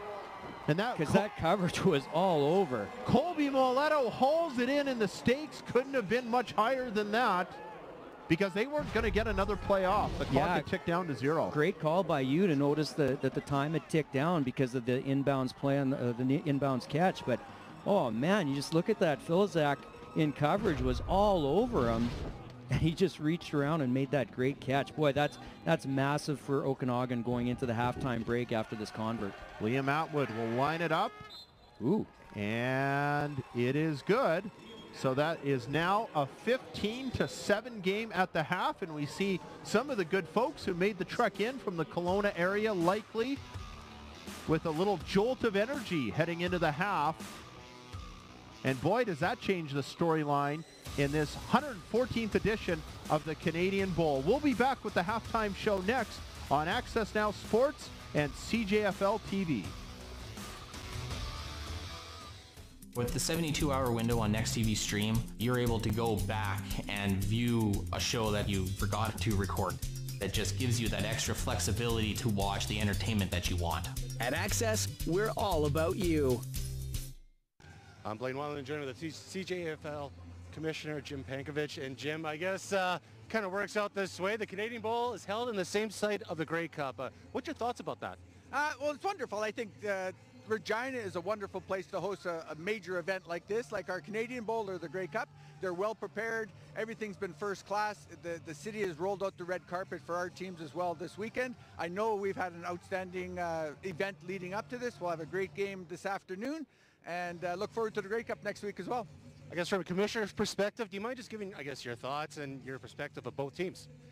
So it's been a great season. You know, it's been, we started back in July. We've had 83 regular season games, 9 playoffs, national semifinal. Now we're here for the Canadian Bowl. Okanagan's come through, undefeated season, went and beat the St. Clair Saints, our Ontario Conference champion, a couple weeks ago. Now they're back here to play the Prairie Conference champion, Regina Thunder, who also is undefeated, so a team of undefeateds. And it seems like that happens a lot in terms of the CJFL Canadian Bowl. That maybe not quite undefeated seasons, but both teams kind of have to earn their way. It seems like they're powerhouse teams. It seems like it's a powerhouse from each conference colliding in the Canadian Bowl usually each year. Usually it is, and usually it's an outstanding football game because of that. You know, we've got great conferences. Our teams do a great job of preparing for the season. And again, we're going to have an exciting game in the afternoon. Your thoughts about Regina, you know, overtaking Saskatoon? Obviously the Hilltops are a storied franchise, but a situation from your perspective when a team like Regina knocks off Saskatoon like they did this year. Well, it was wonderful to watch them all season. You know, they had a very competitive year. They played 3 extremely competitive games together, 2 during the regular season and 1 in the playoff game. Regina's earned their way here. As you said, Saskatoon is a storied history. They've been to this game many times before, but Regina earned the spot this year. And yeah, you kind of touched on it as well, but the whole PFC really had parity this year, and I'm sure from your side, that's a really great thing to see. Yeah, it is. You look at any game can be won. I always talk about it's an exciting football game if the winner comes out by winning it in the 4th quarter, and we saw a lot of games this year, not just in the prairies, but right across the country. Award ceremonies, major awards, just talk about having a chance to recognize the best of the CJFL.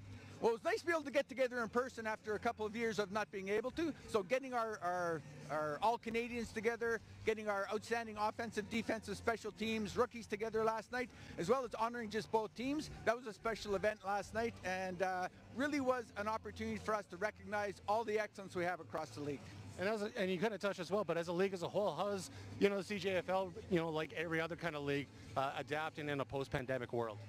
So last year we were the first year back on the field. We played shortened seasons. This year we're really back to, I'll say, more normal operations, full seasons, regular seasons, off-season playoffs.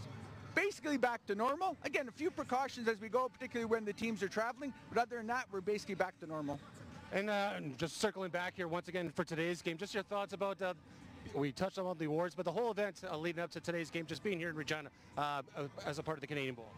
Outstanding. So the organizational committee here put on a great show for everybody. We've also had our annual league meetings here during the event, so we were able to get together. All 19 teams from across the country were here represented, so we're starting to plan already for the 2023 season. But our award ceremony and today's game will really culminate our 2022 season.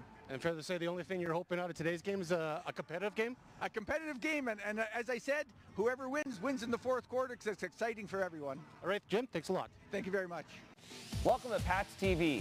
Join me, Dante DeCaria, and my co-host Kelly Rempel as we break down the news and highlights from the last week of the Regina Pats. Pats TV here on Access. Brought to you by Cameron Okalita. Cameron Okalita, improving lives through debt solutions for over 20 years. 306-359-0200 for your free consultation. All right, Murad, the president of Regina Thunder.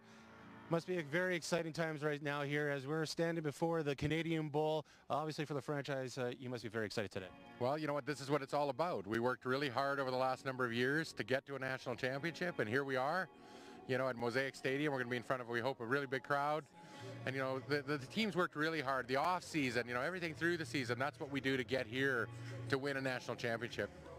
I heard an interview with Dave Jackson earlier this week, and he really credited yourself and Coach McCauley during the COVID year, really getting the team, you know, prepared during that situation where it was a lost year, but it really seemed like that you guys really benefited from that pandemic closed year, that you guys really rallied around these last couple of years afterwards. Well, it was all about off-season training. It was about getting the team together. It was about goal setting. It was about working on their mental toughness, their physical toughness, you know, team cohesion. All of that has paid dividends. You know, here we are, you know, sitting, you know, with 19 regular season wins in a row, you know, now a big playoff run to a national championship. I mean, that's what, you know, again, we've always said if we win off the field, we win on the field. And that's, you know, exactly what's transpired. So fair to say that it's the off season. The reason you guys are winning during the season is because you're winning off the season. Well, we're physically fit. You know, we're ready for the season. You know, when we get to the fourth quarter, you know, our boys are still, you know, playing smash mouth football. And so, you know, that's all about, you know, physical fitness. It's about preparation. And I think that that's, you know, what gets championship teams, you know, the gold. A couple weeks ago on this field, you guys defeated the Saskatoon Hilltops in the PFC finals. Describe that victory. Obviously, that was a big monkey off you guys' back. Yeah, you know, I mean, listen, the Hilltops are, you know, a very classy franchise, won many, many championships. And, you know, to get over that hump with a decisive victory, you know, showed again the step that we'd taken. The preparation that the boys have done is paying off. They're playing to their game, and, you know, the results are showing it. You know, even besides the Hilltops, did you feel that your team really earned it this season? Not only with the Hilltops, but like teams like the Rifles, the Huskies, really pushed you guys throughout the season. Well, listen, we had close games, and, you know, our team doesn't know how to lose, right? They have resiliency. You know, they never panicked in any situation. Our coaches are well coaching, you know, the game plan, and the boys are executing. So when I look at that, you know, again, we probably had the toughest season. We played the Hilltops twice, the Edmonton Huskies twice, and the Winnipeg Rifles twice. You know, those are the three strongest teams, and we played them both twice this season. So nobody can say we had an easy run to the Canadian Bowl, and, you know, here we are standing where we belong. You know, in the season, obviously, everyone's disappointed that the Rough Riders didn't get to play in the home crowd for a Grey Cup. What's your thoughts about playing in front of a home crowd for a Canadian Bowl this season? Well, you know, here it is. Saskatchewan football is still alive. You know, disappointing season, obviously, of the Riders, but, you know, the Thunder, we're going to bring home a championship, and, you know, the U of S Huskies are still in it in the Hardy Cup today. So, you know, a couple of championships we hope we're going to be coming into the province again. From your perspective, what do you think is going to be the big factor for you guys winning the game today? I know, obviously, you're going to pick yourselves to win today, so what do you think is going to be the big difference? You know, I think we have a really balanced attack, you know, running game, passing game. The cold weather is going to be an issue. I think that, you know, Okanagan is obviously not used to playing in, you know, minus 15, minus 23 with the wind. And, you know what, we're going to run that ball. We're going to, you know, hit really hard. We're going to have our passing game working as well. So balanced attack, I think that's the key to winning this game. All right, thanks a lot, and good luck. Thank you. Hey team, my name is Brendan McKenzie. I'm going to be your host on Level 10's Fit for Life program on Access Now TV. Join us for our 10-week fitness series.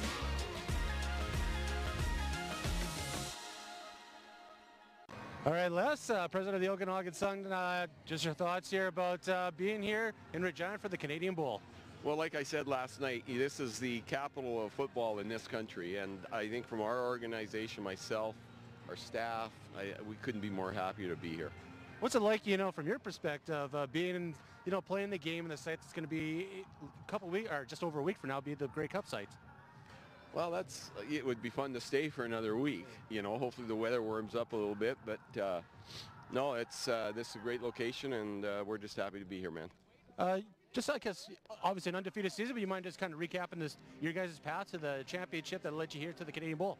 Well, I think our season started last year when we lost to Langley, who won the national championship. We had a good club back last year, but a little younger.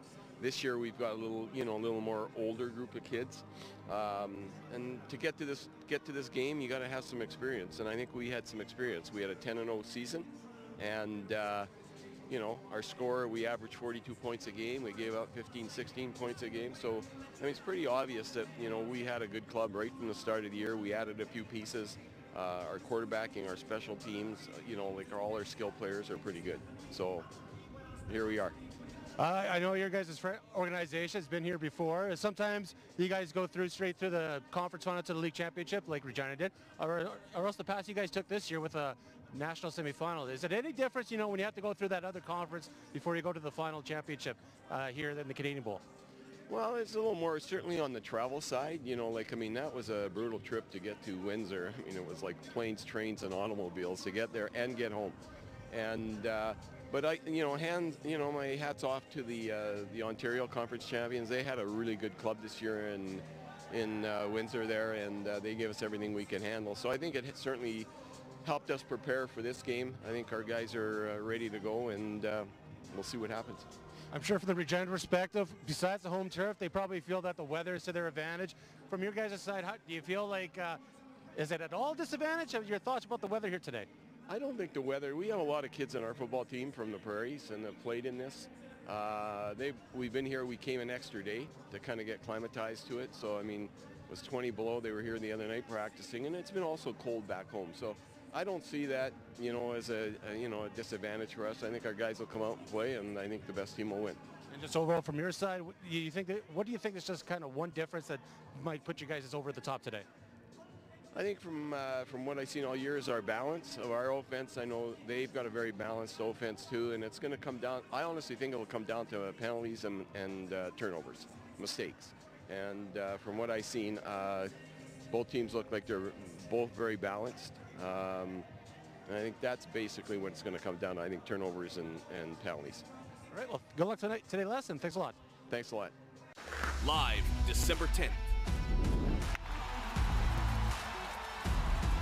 Calgary Hitmen. Regina Pats. He scored! How the heck did he do that? Access Now's TV coverage of the WHL is brought to you by Tyson Mining, the full-service underground mining contractor of choice. Local challenges, global solutions. Visit TysonMining.com. I'm Brendan McGuire. Join me, Marshall Hamilton, and Olivia Lawrence every Tuesday at 7 p.m. for In the Huddle with special guest panelists and a weekly breakdown of the Saskatchewan Roughriders on Access Now TV and the Access Now TV app. Brought to you by the Capital Auto Mall. It's the Capital Clear Out at Capital GMC. We're clearing out all in-stock 2022s, or beat the rush and custom order the perfect brand new 2023 model for you. Capital Clear Out at Capital GMC. CapitalGMC.ca.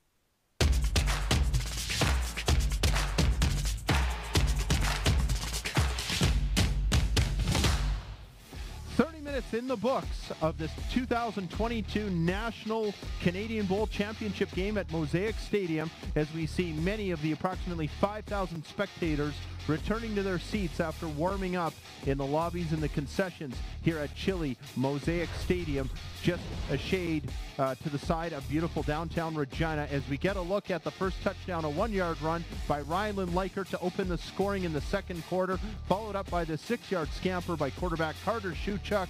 That made it 14-0, and later the Thunder would add a rouge, and down 15-0. Dom Britton puts it up in the air into the end zone, and they get the touchdown. Great catch by Colby Mileto. He was in tight coverage by Cooper Filizak, who probably couldn't have done much more on that play. Great line from our good pal Michael Ball doing the broadcast on CKRM Radio. And Pete Pasco, they said he mossed it, Randy mossed it with that catch. And boy, does that change things coming into the second half, as we're back live. Brendan McGuire along with Ryan Hall in the broadcast booth. We've got Blaine Weiland down on the sideline, and we'll have full coverage of the post-game championship celebration and trophy presentation here at Mosaic Stadium. But you think about that one play, you know, if he drops it or if Filizak manages to break it up, it's 15-0. The Sun really haven't had anything to show for anything in this ball game. They're probably demoralized, and instead they get rejuvenation from that play, and it makes almost an entirely different ball game for the second half. Right, because I think in the first half, you know, probably we'd say the Thunder outplayed the Sun a little bit. It wasn't certainly a dominant half, but they were able to finish off a couple of drives and get some good field position, getting into scoring position. But yeah, it's really becoming evident that it's going to come down to a few key plays in this game, whether it's going to be a turnover, a penalty, or a big offensive play, connection, something like that. There's not much to choose between these two teams, and it's still game on. Very historic matchup, and in all of the editions of the Canadian Bowl since 1938, number one overall, a tie between the Saskatoon Hilltops and the Langley Rams, who have each won 21 championships. As we see Rylan Sokol, I thought maybe he was trying to get the bike going because maybe it froze up on him, but I say that completely tongue-in-cheek. And then in the third spot is Regina, 17 championships. The first one won by the Regina Dales rugby team in 1938 before they had to take a break for World War II, so very fitting that this game would be played the day after Remembrance Day.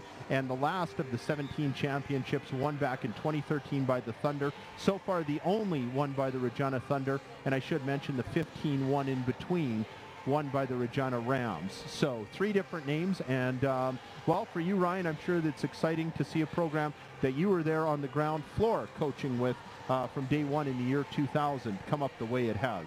Yeah, it's kind of cool with both teams. Like back in 88 when 87 when I was playing for the Rams, we played against the Suns in the national semifinal, and yeah, and then I was on the coaching staff with the Thunder for the first 4 seasons, and I'll tell you where the program is at now is miles ahead of when I was there. You know, just from top to bottom, the executive, great people, the coaching staff, the culture of the team, they've really come a long way. All right, so we get a look at the opening kickoff here for the second half, and it's Wagner, the punter, who lets it go. And coming back on the return, I saw somebody's lid go flying and was distracted. It's Rylan Likert on the return. Just trying to see who lost. It's Justin Rieger who lost his helmet. Dangerous situation, but Rieger with a nice return, Likert with a nice return up to his own 38-yard line. The third quarter is brought to you by Vintage Vinyl, your one-stop gift shop here on this championship game. And at a lull, also here, I should mention that the Thunder won the inaugural Rick Smoke Community Involvement Award, and we will get a shot of that a little bit later, as Shuchuk looking for Soko falls incomplete, and we'll get a look at that award being presented here for the community involvement last night at the CJFL Awards presentation here in Regina. And you can see the Thunder accepting the award for the inaugural Rick Smoke Community Involvement Award. So that's a big thing for the organization as well. Carter Shuchuk in shotgun formation. He stops, he's going to round around the right side, and he's tripped up and he's brought down on the quarterback sack. And that's a big play by Keelan Thomas, the big star out of Toronto, who picks up the second quarterback sack of the game for this defense. Yeah, I want to come back and talk about that Rick Smoke Award, but that's just a great defensive play by Okanagan. Their coverage downfield was fantastic. They dropped back into zone. Everybody was covered, which forced Shuchuk to get on the run, and then Thomas, with that great athletic ability, tracks him down for the big loss. And the plot thickens just a little more. The Thunder have the wind at their backs in this third quarter, and it will flip around in the fourth quarter. And this is going to go over the head of O'Shea. He scoops it up on the run at his own 25. Very tentatively tries to get outside and ends up with a 5-yard return.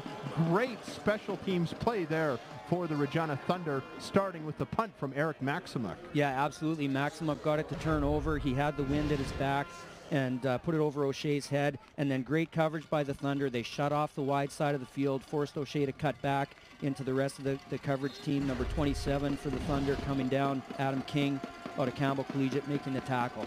So that did a good job flipping the field, getting Okanagan back in their own end. So the Sun, not working with as good a field position as they probably had hoped, handed off to Garwood, who will get outside. That's going to be a no gain. They completely read it all the way, and leading the charge there for the Regina front seven, Matthew Schill, big number 96. Yeah, really nice tackle. Again, getting through, getting off that block, and a nice lower body tackle on Garwood. He had a lot of help, too, from his mates in that front seven, fighting against. That's a big offensive line. I mean, you alluded to it earlier, but that's a big challenge, especially on those run plays, to try and stop. And for the most part, the Thunder front seven has held the run game in check. Bistritzen gets a piece of them, but Britton rolls right, and he splits the two defenders and gets upfield and is going to have the first down for the Okanagan Sun. That was just great athleticism and great reading the play from Dom Britton. Yeah, big opportunity here. Bisterson comes in here. He's got a perfect angle, but he goes to the wrong hip. When you're going to that quarterback, you have to go to the back hip. Don't let him get outside like that. And then Britton turns on the wheels, uses his great athletic ability and elusiveness, and turns a big mess into a first down. So great individual effort by Britton. Boy, for a quarterback who's probably not used to playing on a field in these kind of conditions, he's sure doing a great job with his footwork, and that's just nothing doing as he's sandwiched on the play by both Regina defenders, Kenton Effa, who Ryan has talked about a lot, and Peyton O'Connor in on the stop. Yeah, a real nice stick by Peyton O'Connor, getting his shoulder pads in there, and Effa helping down low. Really solid So just maybe a foot or two on that first down play, so it brings up 2nd and long for Okanagan. Okay, shotgun formation, Dom Britton. This is going to be a 2nd and 9 play. Oh, there's flags down. We saw early movement. Britton tiptoes away again, and he's sandwiched. I think you'd be a little bit concerned about maybe the hits that he's taking, but they're really having a tough time containing Dom Britton. We'll see what the penalty flag is all about. There was lots of early movement at the line of scrimmage. Yeah, it looked like number 20, Brendan Janata, jumped offside for sure, and I think there might have been somebody else for the Thunder that went offside. So I'm guessing that that Okanagan will take the 5-yard penalty, get That's what I was just going to ask you. I was wondering, would you accept it? Because it's still 3rd and... Repeat, 2nd down. Yeah, it's still 3rd and a couple, so it's better to get the 5 yards and get the intermediate 2nd down try here. Pretty good chance if you have 2 cracks, you can get better chance. Basically, better chance that on 2 cracks you can get 4 yards as opposed to 1 crack, 2 yards. Right. Okay, Dom Britton in shotgun formation. He has 3 receivers to his left and 2 receivers to his right. Floats it over the middle, and that falls incomplete. Looked like he was looking for O'Shea, but they were going in opposite directions. O'Shea was cutting to the middle while the ball was sailing to the right side. That time Janata was back in coverage instead of blitzing, did a good job keying on O'Shea. If he would have had his eyes on the quarterback, probably could have made that interception there. But again, you have to make sure you're playing the man, the intended receiver. You can't let him make the catch while you're busy looking at the quarterback.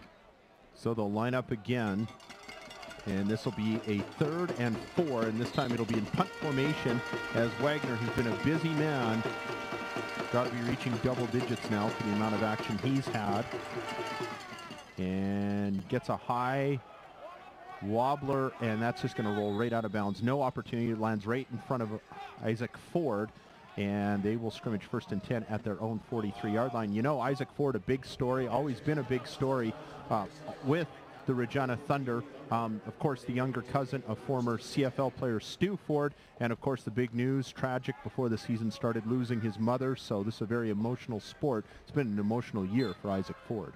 Which is a great thing about a football team. It just helps come together in a very hard time in life for someone like Isaac.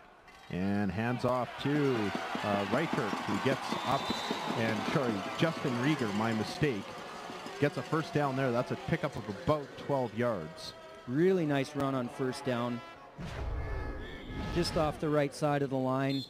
Good kick out block there by number 76 for the Thunder, Epedi Taloma. And then he just cuts right upfield off that block.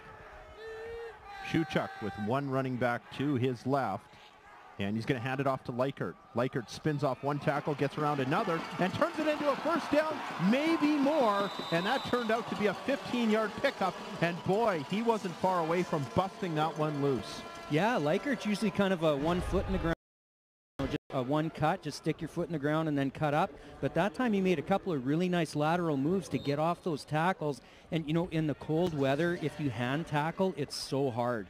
You know, you just really need to try and pass into the ball carrier. And Leichert made that really tough for the Sun defenders. So he's got Rieger to his right, 3 receivers to his left. Ryland Sokol on the far side. Hands off to Rieger, and nothing doing there. He's going to get a yard, maybe 2. So not much doing on 1st down. Yeah, that time Kalon Thomas did a good job getting off his block. He's got really long arms and just was able to wrap Leichert up very quickly, take him down just for a short gain. I was just going to say it's an obvious passing situation, but with the way they've been able to break some of these run plays, you just never know. So this time he has Leichert to his right, and he's going to pass here. He fires over the middle. That's going to fall incomplete. Looked like he was looking for Isaiah Woodley. Wasn't even close. Sailed way over him. So we don't know. It just didn't look like quarterback and receiver were on the same page there. That'll bring up 3rd and 9 in a punt situation for the Thunder. And the Sun changed it up defensively a little bit. They haven't done a lot of man-to-man in the last few games, but that time they did play some man-to-man, and they had their safety deep over the top. So the coverage was pretty tight. Again, they're really athletic in the backfield. And the Thunder receivers are going to have to work hard to get open if they're going to play man-to-man. Our sideline man, Blaine Weiland, suggested maybe 40 yards, but this one just a little too far. If they did try a field goal, it would be like a 45, 46-yard try. and they're going to punt. Maximic gets it away, and you can tell he's trying to push it over to the far corner, and it's fielded just inside the 10-yard line. This is O'Shea who gets out to the 10-yard line, and he's brought down. And check that on that play. That's Kamar Bishop on the return. Again, 11-17, hard to recognize in the white on orange on these uniforms. And we'll get another look at the return, but the Sun do get the ball back, trailing by 8 points. So it is a one-possession ball game. A nice punt by Maximuk there. Again, got it to turn over, put it close to the sideline, and didn't give Bishop a whole lot of real estate to work with so that the Thunder cover team could get down there and wrap them up. And they're starting in pretty deep in their own end here. Makes you a little nervous to be that close to your goal post. So 2 receivers to his left, and he's got 2 to his right. He's going to fire over to the far side, and that is complete to Wymack, and he's going to be very close to an Okanagan first down. Yeah, again, a really nice, safe, quick play, getting the ball into Wymack's hands really quickly. O'Shea leading out in front to block, and then Wymack just looks to get upfield off that block. You talked about Wymack coming from Saskatchewan, and we talked about some players coming from Toronto. They really do have a national flavor, and the Thunder bring kids in from all over, including Isaiah Woodley from Boston, as we see a gang tackle, and that's going to result. That's a big stop. Yeah. That's a big stop on 2nd and 1. Yeah, that's going to put the Suns back, and now they have to punt. You know, this 33 on your own between 17 and 18 yard line, like that's. I don't know. That's not comfort zone. Feels like there's a little bit of indecision over there. What they're going to do? Yeah, looks like they're going. They're bringing some big guys on there, so they're at least going to line up like they're going to go. Maybe try to draw them off, but Britton is out there, and now we get a stop. Not sure what this is all about. We're not seeing a clear signal. Nobody's called timeout. Yeah. Oh, there is a timeout. Yeah, again, the Thunder. Yeah. Okay. Thunder wanted to make sure they had the right personnel out there, I think. Yeah, and that's a good decision because when there's all those people coming on and off the field, it's really easy to end up with 13 or 11, which, 13 is terrible because that would give Okanagan a first down. 11 could be terrible because it could give them a touchdown if you catch them in the spot where they're missing a player. So, yeah, just a good cautious decision there with all the change that were happening on both teams just to make sure because this is a huge play. Oh, that's what they're arguing about. Okay, so you can see Scott McCauley looks like he's arguing with the refs, and the refs said they heard him call timeout. He's saying he never called timeout. So there's a dispute right now down there. And that should be the sideline official's job. Like that's who the official that should be listening to the head coach if there's a timeout. And if a coach is going to yell timeout, he's probably going to make the timeout signal as well. They're not giving him back his timeout. There's no going back. Oh, and now Britton's going to get up on the line. Again, they could just be trying to draw him off here. We don't know. Play clock down to 10 seconds. So the Thunder have to be really careful here and really disciplined on this snap count. 2 and 1. Yeah. Yeah, they were just trying to draw him off, and the Thunder managed to do their job and not jump offside. And that's a lot harder than it looks, isn't it? Oh, sure, because, it's a crucial play. Like, still, common sense-wise, you can't imagine that Okanagan feels that desperate that they need to gamble inside their own 20-yard line on a 3rd and 3. So I kind of wonder, now that they're this deep, if they, and they're going into the wind, if they're going to give up a safety here to give up the 2 points, which, you mentioned before, it's a 1-score game right now. That would extend it to 2 scores if they gave up the safety. But, again, the field position could be big. So we'll see a punt situation as now they bring out Isaac Wagner, and he'll line up in his own end zone, and the Thunder should get great field position. No surprise at all that they're just going to concede the safety touch. Give up 2 points and in favor of field position. Although, I don't know that that's a simple choice. I mean, points have been at such a premium here. Yeah, but again, Okanagan's going into the wind, and you don't want to punt out of your own end zone into the wind. Like, that's pretty tough. I'm a little disappointed that the Thunder aren't getting the Sun to kick off. Instead, they're electing to take the ball on their own 35-yard line, which is one of the options you can have after a safety. But again, because Okanagan is going into the wind, they're not going to pound the ball deep, so you do have a pretty good chance of decent field position. Although the Thunder kick return hasn't been super dynamic this year, so maybe the 35 is a safe choice. Maybe they just want to save the seconds. I'm not sure. That would tick off the clock, although that's unlikely. Leichert gets the ball. He runs off tackle. He's stopped after a pickup of not a bad gainer on first down. I think they're going to give him 4. So that'll bring up 2nd and 6. And wide open play selection for Stefan Ensign and this Regina Thunder offense. Yeah, and the ball is very rarely where it is, right in the middle of the field, so kind of both sides of the field are available. Just a reminder, the Thunder have the wind at their back in this 3rd quarter, and they're likely going to be going into the wind in the 4th quarter. Shuchuk is all surrounded and gets rid of it, and I thought they might call him for grounding, but doesn't look like it. He wasn't outside the tackle box. You could make a case that that was intentional grounding. Yeah, but I think Leichert did a good job selling it. Like I think he was the guy in the area, and he came flying in there and jumped on that loose ball and made himself look like he was in the area. Again, Kalon Thomas getting in there with pressure. The Sun brought a little bit of extra pressure. They brought 5 that time, so they had a little bit of extra pass pressure going. The Thunder did a good job initially, but Shuchuk just held on a little too long. So Eric Maximek will line up in punt formation.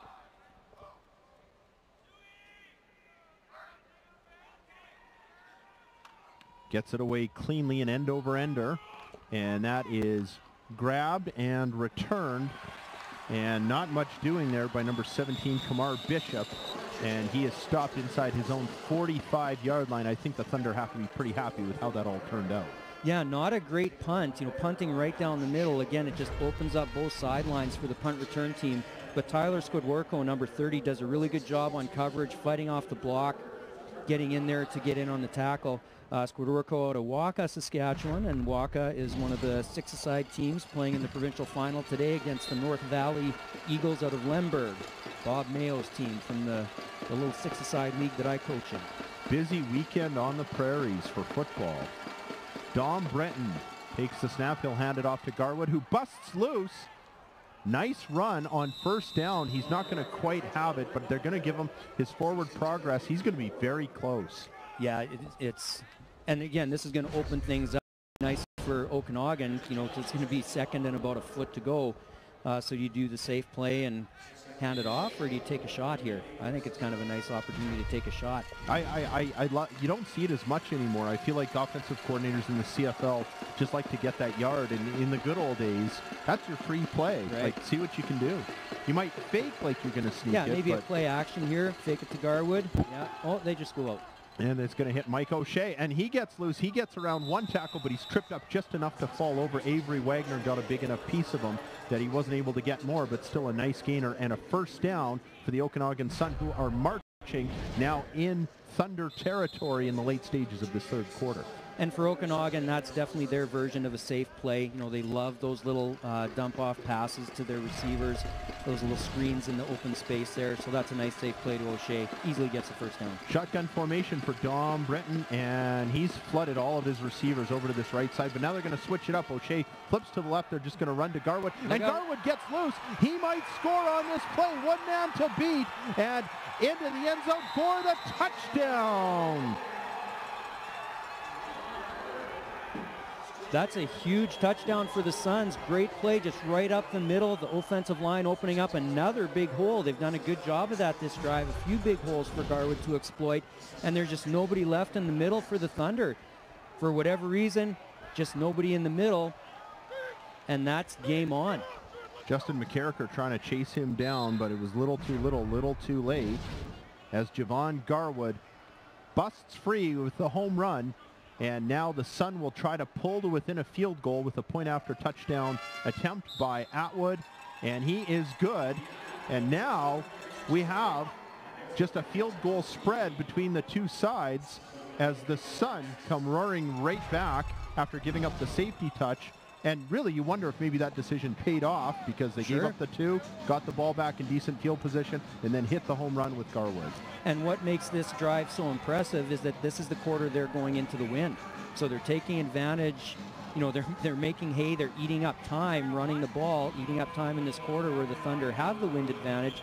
And then to make it even worse for the Thunder, they pop it into the end zone. There's the party in Kelowna. Everybody's getting up for the later stages of play at the end of that first half. It didn't look so good until that touchdown catch.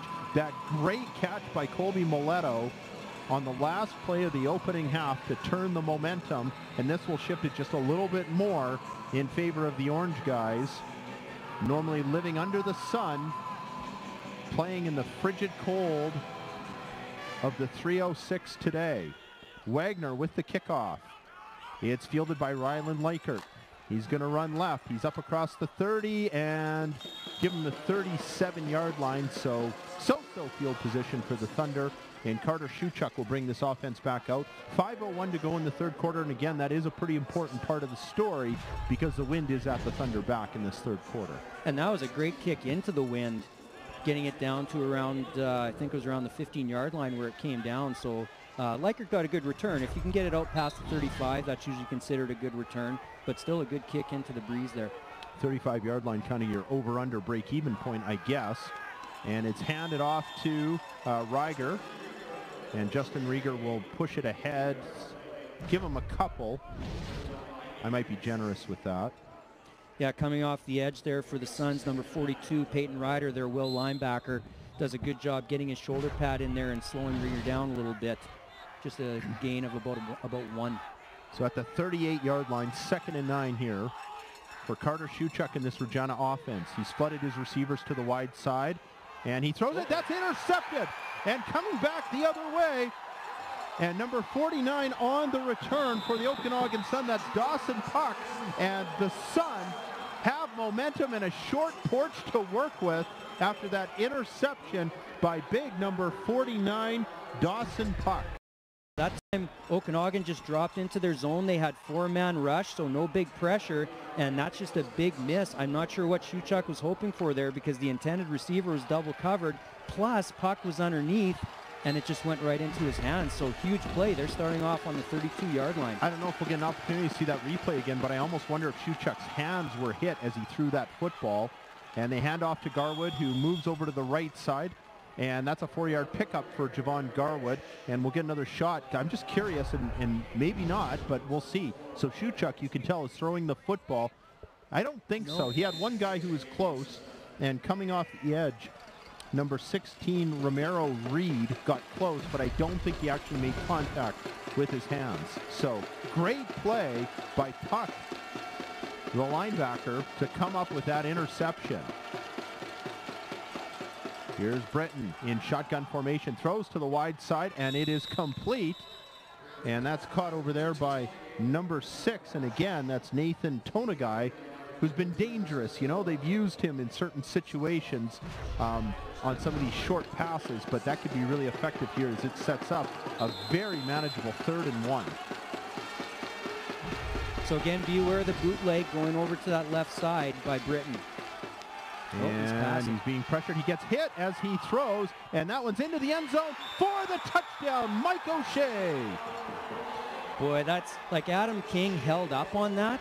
He was beat, and then he recovered because the ball forced O'Shea to hold up a little bit, and King just held off. Like at that point, when you see the receiver waiting for the ball, just tackle him. Take the pass interference penalty. It's only 15 yards in amateur football. Don't let him catch an easy touchdown like that. You know, he's right there, and he just held up. Dom Britton nearly got smoked. Well, he did get smoked, but he got the ball out before Kenton Effa took him down and very nearly had a quarterback sack. But he got rid of the ball. Nice catch by Mike O'Shea in the end zone, and the Sun have the lead. And the point after touchdown attempt is good. Liam Atwood splits the uprights. And my, oh my, has this game gone topsy-turvy.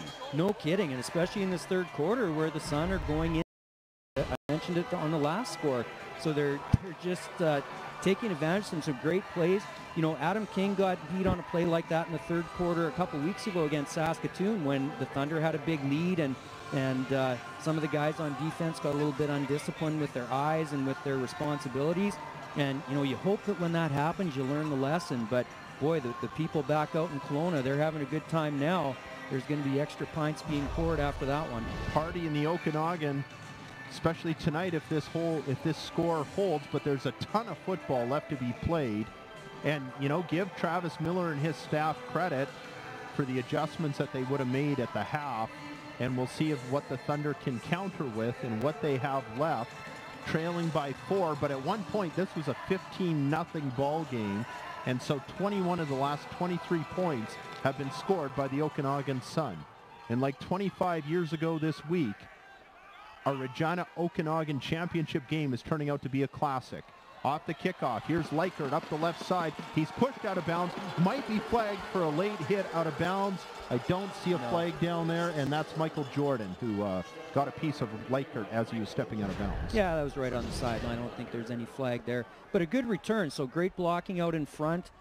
And then Likert does what you want your kickoff returner to do. Just find that 18 inches of daylight, like Gail Sayers said way back in the day. Sneak through there and keep your track shoes going. Okay, Shuchuk in shotgun formation again. Barking out signals and fakes the handoff. He's going to fire. Sokol gets the pass. No, that's going to fall incomplete. And in hot pursuit on Ryland Sokol, you can see Garrett Cape helping break that one up. We'll look at it again. Yeah, that's a pass that normally we'd expect Ryland Sokol to make. He sat down in that little hole in the zone, and Shuchuk put it just where it needed to be, but he just couldn't hang on. You wonder if it's because of the coverage or what it is. They just have not been able to use him a lot today, so far. Yeah, I still think he's not 100%. I think that's maybe the biggest reason. So Carter Shuchuk working out of the gun. And they're coming on the blitz. He gets it complete to Likert, follows his blocks, trips up around midfield. He's going to be very close to a first down. Yeah, the spot on the far side looks like about a foot short, so huge play. That's a great play on that little screen. And there's only 4-man pressure. They let it through, but then good job blocking out in front. And then Likert just goes north-south, or in this case, south-north. Yeah, and just about gets the first down. And they've still got the wind, a little over 2 minutes to go in the third quarter, and you want to work with that. But on the flip side of it, the Sun have proven you can score going into the wind as well. Uh-oh, they stopped him. They stopped him. Oh my. They brought that jumbo set in, and you can see everybody's fired up over on that Okanagan sideline. And we get a look at the linebacker marching over there, Romero Reed, who's been close to the action all day. We'll get another look at it. But what at one point looked like a routine 3rd and 1 quarterback sneak. They handed off probably a little bit deeper in the backfield than some would like to see. Well, I mentioned it in the first half. Okanagan really stacks up the middle, and I just don't think there's a lot of opportunity for success when you run into those A and B gaps. You want to get a little bit more outside. Big play by the Okanagan defense, and with the lead, Britton will throw it to Wymack on the near side. He's knocked down by a couple of defenders, and you can see Avery Wagner in on the play, as is Kenton Effa. We've been saying his name a lot. He's been close to the football all afternoon. Yeah, that time the coverage was kind of rolled over to that side. So you saw number 20 for the Thunder getting in there, Brandon Janata, and taking on the block, taking the blocker out of the play, and then letting those other 2 defenders fly in there and stop it for about 4 yards. How about Mike O'Shea showing he knows how to block, too? He can kick return, he can receive. These Okanagan receivers can block. Oh, and that one is dropped. And that's one that receiver would dearly love to have back, as it was right off the fingertips of Nathan Tonagai. That's 2 drops for him. I'm really surprised. Like watching other games for Okanagan, like he's so sure-handed. He's such a key guy. It's almost like when he's wide open, he's having trouble, but in tight coverage, he can make the catch. Like in the first half, he had that drop, and then they went away from him for a while, and then last drive they went back to him, and boy, that's kind of a head shaker. I wouldn't expect that out of him. Kind of feels like a bit of a backbreaker, too, when you're on 2nd and 6, and now they've got to punt the football away. So the Thunder catch a break, and we'll see if they're able to take advantage, as Wagner will come into punt once again, who's done a great job for the most part, and not a great kick away. It'll bounce around, and again, they have to chase it down on the near sideline. That's Ford who gets a piece of it, because they know that Wagner's not afraid to run after it. Wagner was about 7 yards away when he jumped on top of that football. Yeah, and in a kick like this where it bounced back toward the sideline, again, maybe a little bit more panic than Isaac Ford needed to show, because all you have to do is just knock it out of bounds. As long as you're the last one to touch the ball, just dive over there and knock it down. You don't have to jump on it like it's a hand grenade. And even if you punch it, I mean, even if it does hit a leg from somebody else or whatever, well, yeah, I guess you need to swipe it out so the other side doesn't get possession. But It's been a bit of an adventure. Reichert on the right side tries to fight his way free, and that looks like a pretty good run on first down 4 yards I think they're going to give them, and that will be 2nd and 6 from the Thunder 40-yard line. So there you see again, the Okanagan defensive line doing a good job. The Thunder O-line is big and strong, but the Suns are just getting on, taking half a man, trying to squeeze down those gaps to close up the running lanes for Likert. Shuchuk out of the gun, has most of his receivers to the right side. He's going deep for Sokol, and it's up very nearly intercepted. It falls incomplete. Kamar Bishop very close to settling under that one like a center fielder for the interception, but it falls incomplete. Yeah, the Thunder really dodged a bullet there, because if you look at Sokol, he can't sprint. You know, he's operating at about 70%. It looks like he can't get that pass. So yeah, I don't know if that's the shot you want to take. You know, they've got Woodley, they've got Ford, guys that can get downfield, but Sokol just doesn't have it today, it looks like, because of that injury. We'll step aside and come back with more on Championship Saturday here on Access Now Sports and CJFL TV.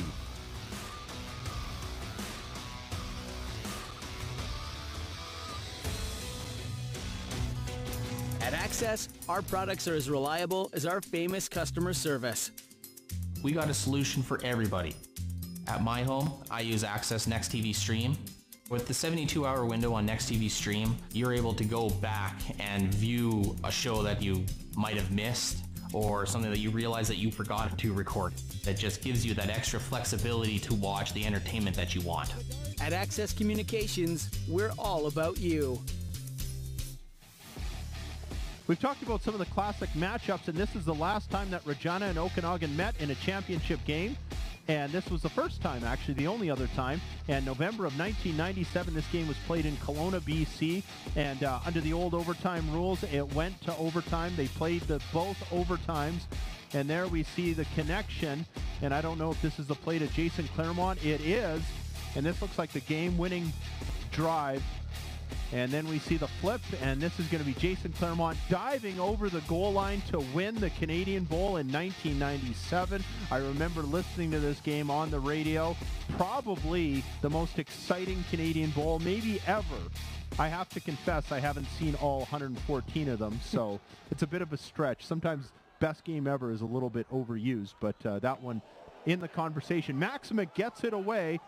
And it looks like the Okanagan defender got a piece of him. We'll look at the replay later.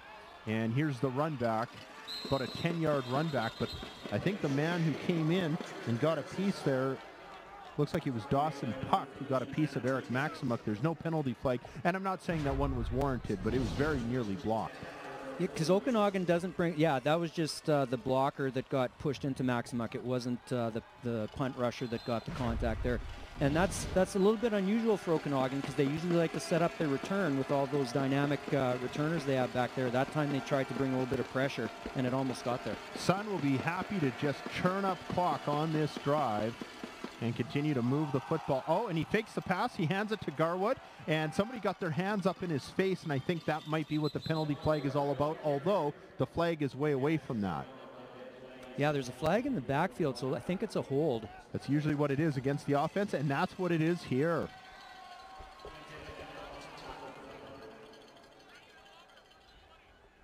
Yeah, so that's an easy penalty to accept, moving back 10 yards and put them in 1st and 20. Holding, Okanagan, 57. Penalty is declined. Ooh. Second out.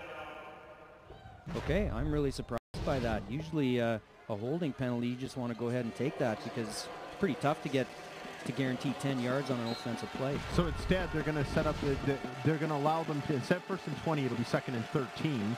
Yeah, usually you see them just accept it to take the field position, but 2nd and 13, and this is a completion over on the near side, and he's brought down as Stephen Smith makes the tackle, and that was to Garwood. We've seen him coming out of the backfield, but they actually threw it to him there. So it actually pays off for the Thunder, because they get the stop, and it appears to be a punting situation for the Okanagan Sun. Yeah, shows what I know. Coach McCauley's smarter than me, makes the good decision there. Good play by Steve Smith, flying over there and making that open field tackle, because if he misses that, Garwood's still running. So this will set up a 3rd and 7 for the Okanagan Sun. It's a 4-point game. The Thunder have their return men, Gary and Miller, way back inside his own 25-yard line. And another man on the near side. So they've got 2 men deep to accept this punt from Isaac Wagner. Wagner gets it up in the air, and it is caught just inside the 20-yard line. And here is the run back, and tackled on the play, and that's Isaac Ford with the run back. He ends up at the 26-yard line, and that's where the Thunder will scrimmage 1st and 10. Yeah, nice punt by Wagner, and nice coverage by the Sun, getting down there in their lanes, making some good tackles on Ford. And the Thunder, this is an important drive. They've got to get something going here to try and get some of this momentum back and keep that Okanagan offense on the sideline for a while. Will be interesting to see how much ground and pound they try to do, or if they try to open up this passing game a little bit.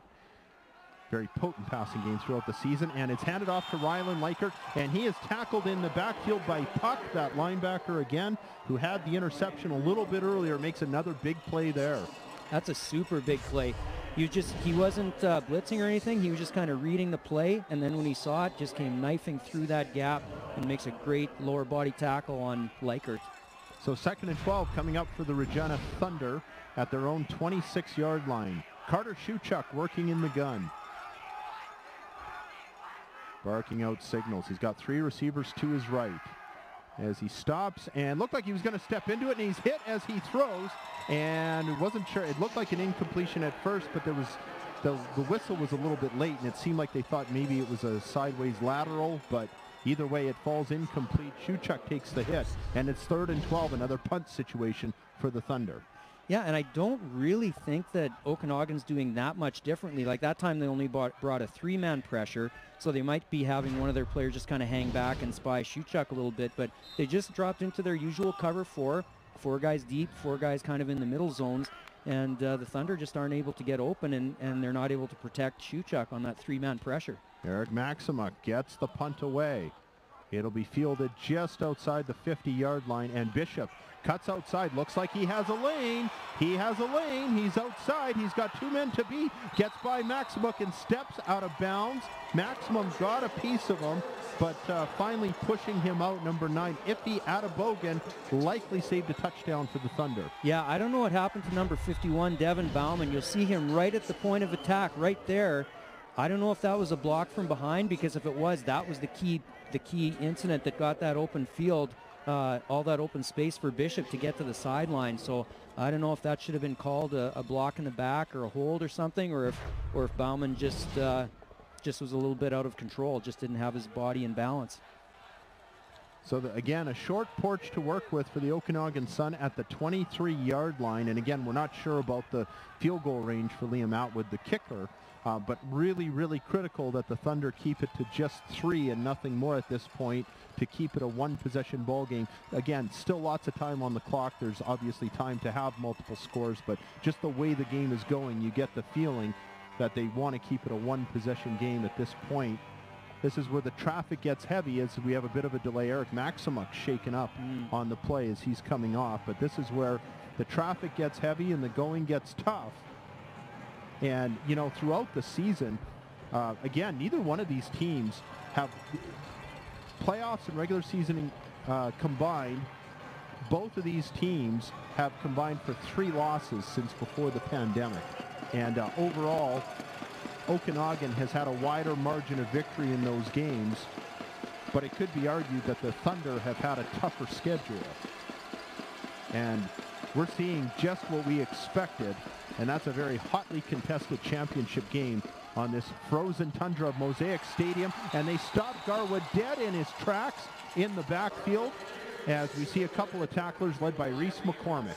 Yeah, Reese McCormick, one of the first-team All-Canadians for the Thunder, has been pretty quiet this game. The Suns have been doing a good job neutralizing him, but that time he gets in and makes a huge play to put the Sun into negative yardage on 1st down. So that's the kind of play that they need, because I'm not really, just watching the convert kicking that Atwood's been doing. I don't know how much length he's got out of his legs, so I don't know if he's going to be able to kick much of a field goal. Reed Rabbit's also helping out on containment of Garwood. So here's Britton on a critical 2nd and 13. He's going to rainbow it up in the air. That's going to fall incomplete. Miles Bistritson Justin McCarricker in tight coverage, and the intended receiver Mike O'Shea, and it'll fall incomplete. What a play or critical stop here for the Thunder. Yeah, good coverage by McCarricker out of Larange up in northern Saskatchewan.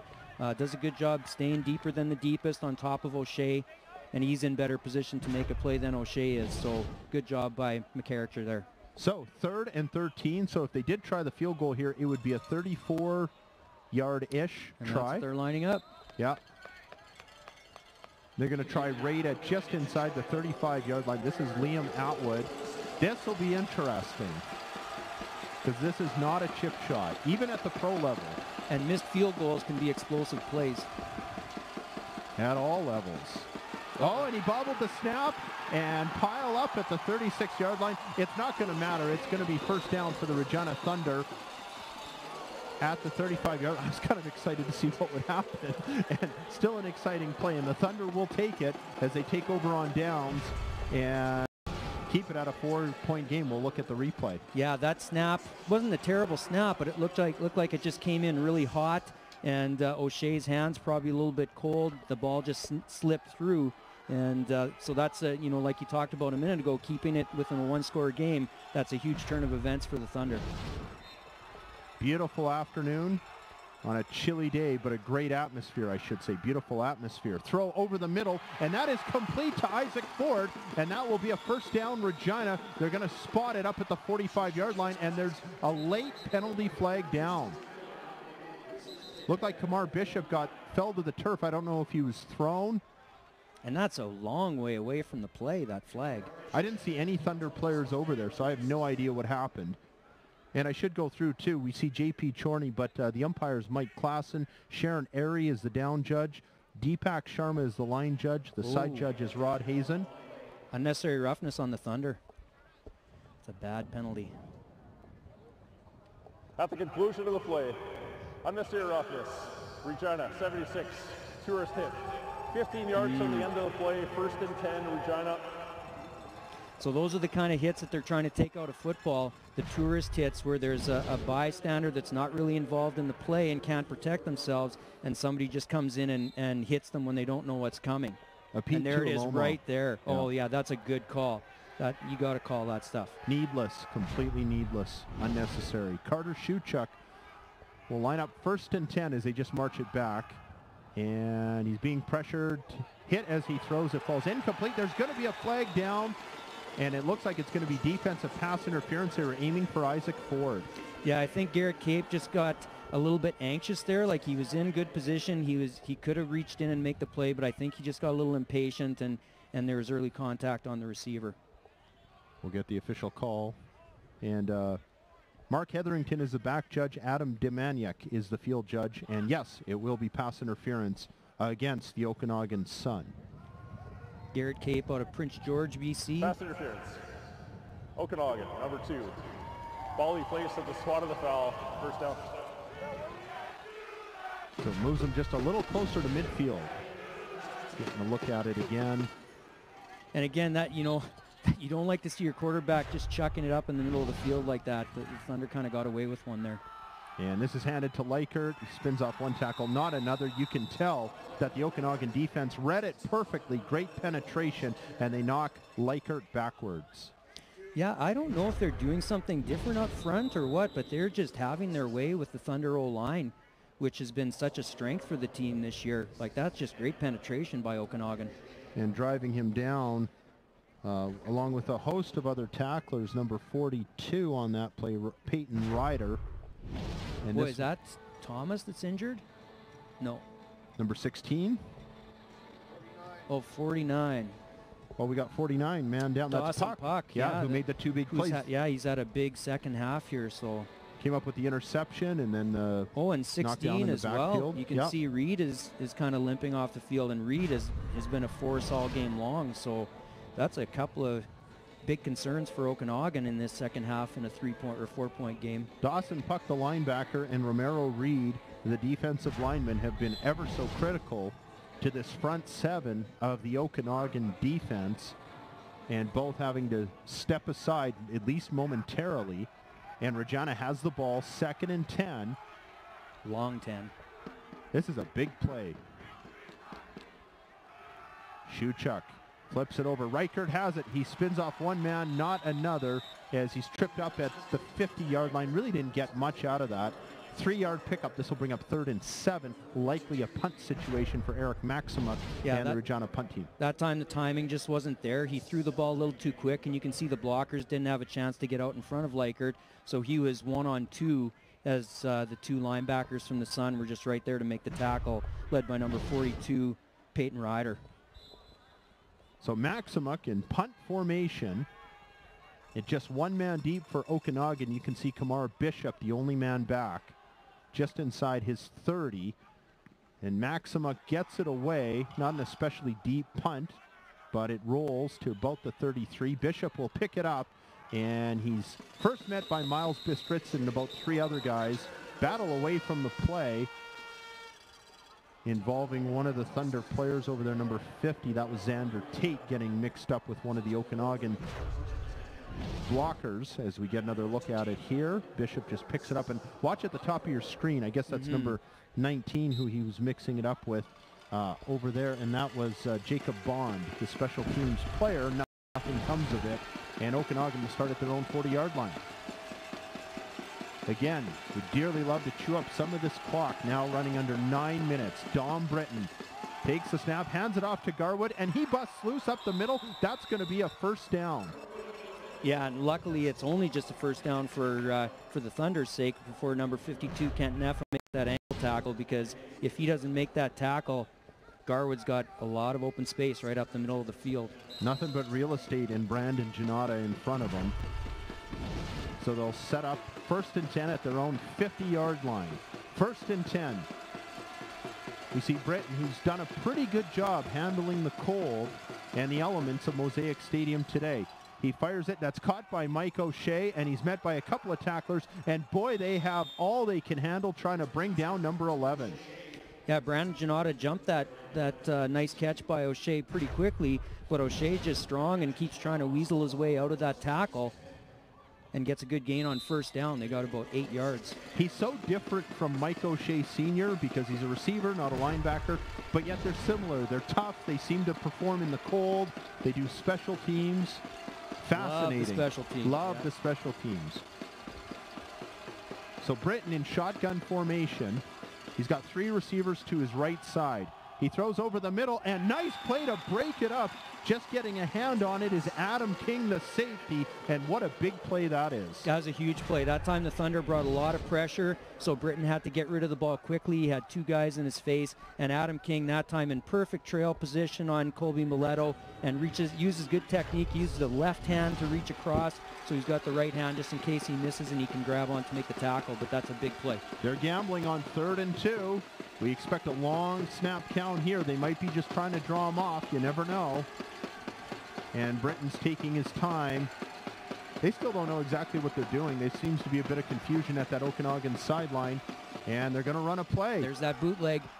And he throws it to the wide side, and it falls incomplete. He was looking for Wymack, and there were 2 men in coverage, and it's a turnover on downs for the Thunder, who will get the ball back close to midfield at their own 52. Yeah, I'm a little surprised they went for that, and they've shown that before. You know, that's one of their favorite plays, just doing the fake handoff, the bootleg by the quarterback. And this one's tough for Britton because he's rolling to his left, and being a right-handed quarterback, it's tough to get your hips around and make that good throw because it's got to be perfect position on a quick out like that. So Carter Shuchuk has all of his receivers to the left side. He takes the snap and hands it to Rylan Leichert, who gets outside. He bellies off a few tackles and gets loose and turned what looked like to be a nothing run into something. And the Thunder, I don't know if he picked up if he got enough for the first down where he got the spot. Like Kalan Thomas, like he's in the backfield in no time, and yet somehow Leichert gets past him and fights his way through 2 tacklers and gets a first down. I don't know how he did that. That was an amazing play, amazing individual effort. Great tiptoe job, too, along the sideline to pick up an extra yard or 2 at the end of that play.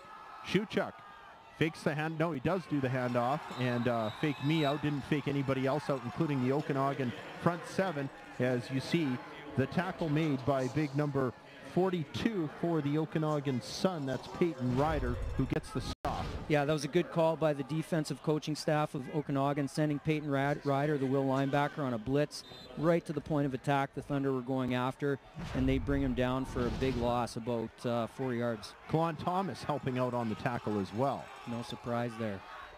Second and long here, obvious passing situation. Shuchuk fires it to the near side, and that's complete to Woidla, who gets away from one tackle, not the second, but he's very close to a Regina first down. Yeah, that's a long, long pass for Shuchuk, and for Woidla to be standing out there just waiting for that ball. It seems like it takes an eternity, but he does a good job fighting back inside and trying to knife through the tacklers here and get as many yards as he can. So they're about a little over a yard, about a yard and a half, a little less than a yard and a half to go. So this is a huge, huge play with 5:50 left in a 4-point game. Talk about using the wide side. Brought up memories of Ken Austin to B.K. Williams, where he would fire it 50 yards for a 9-yard out. One sideline to the other. Hands off to Rylan Likert. There's flags all over the place. Likert looks like he's short.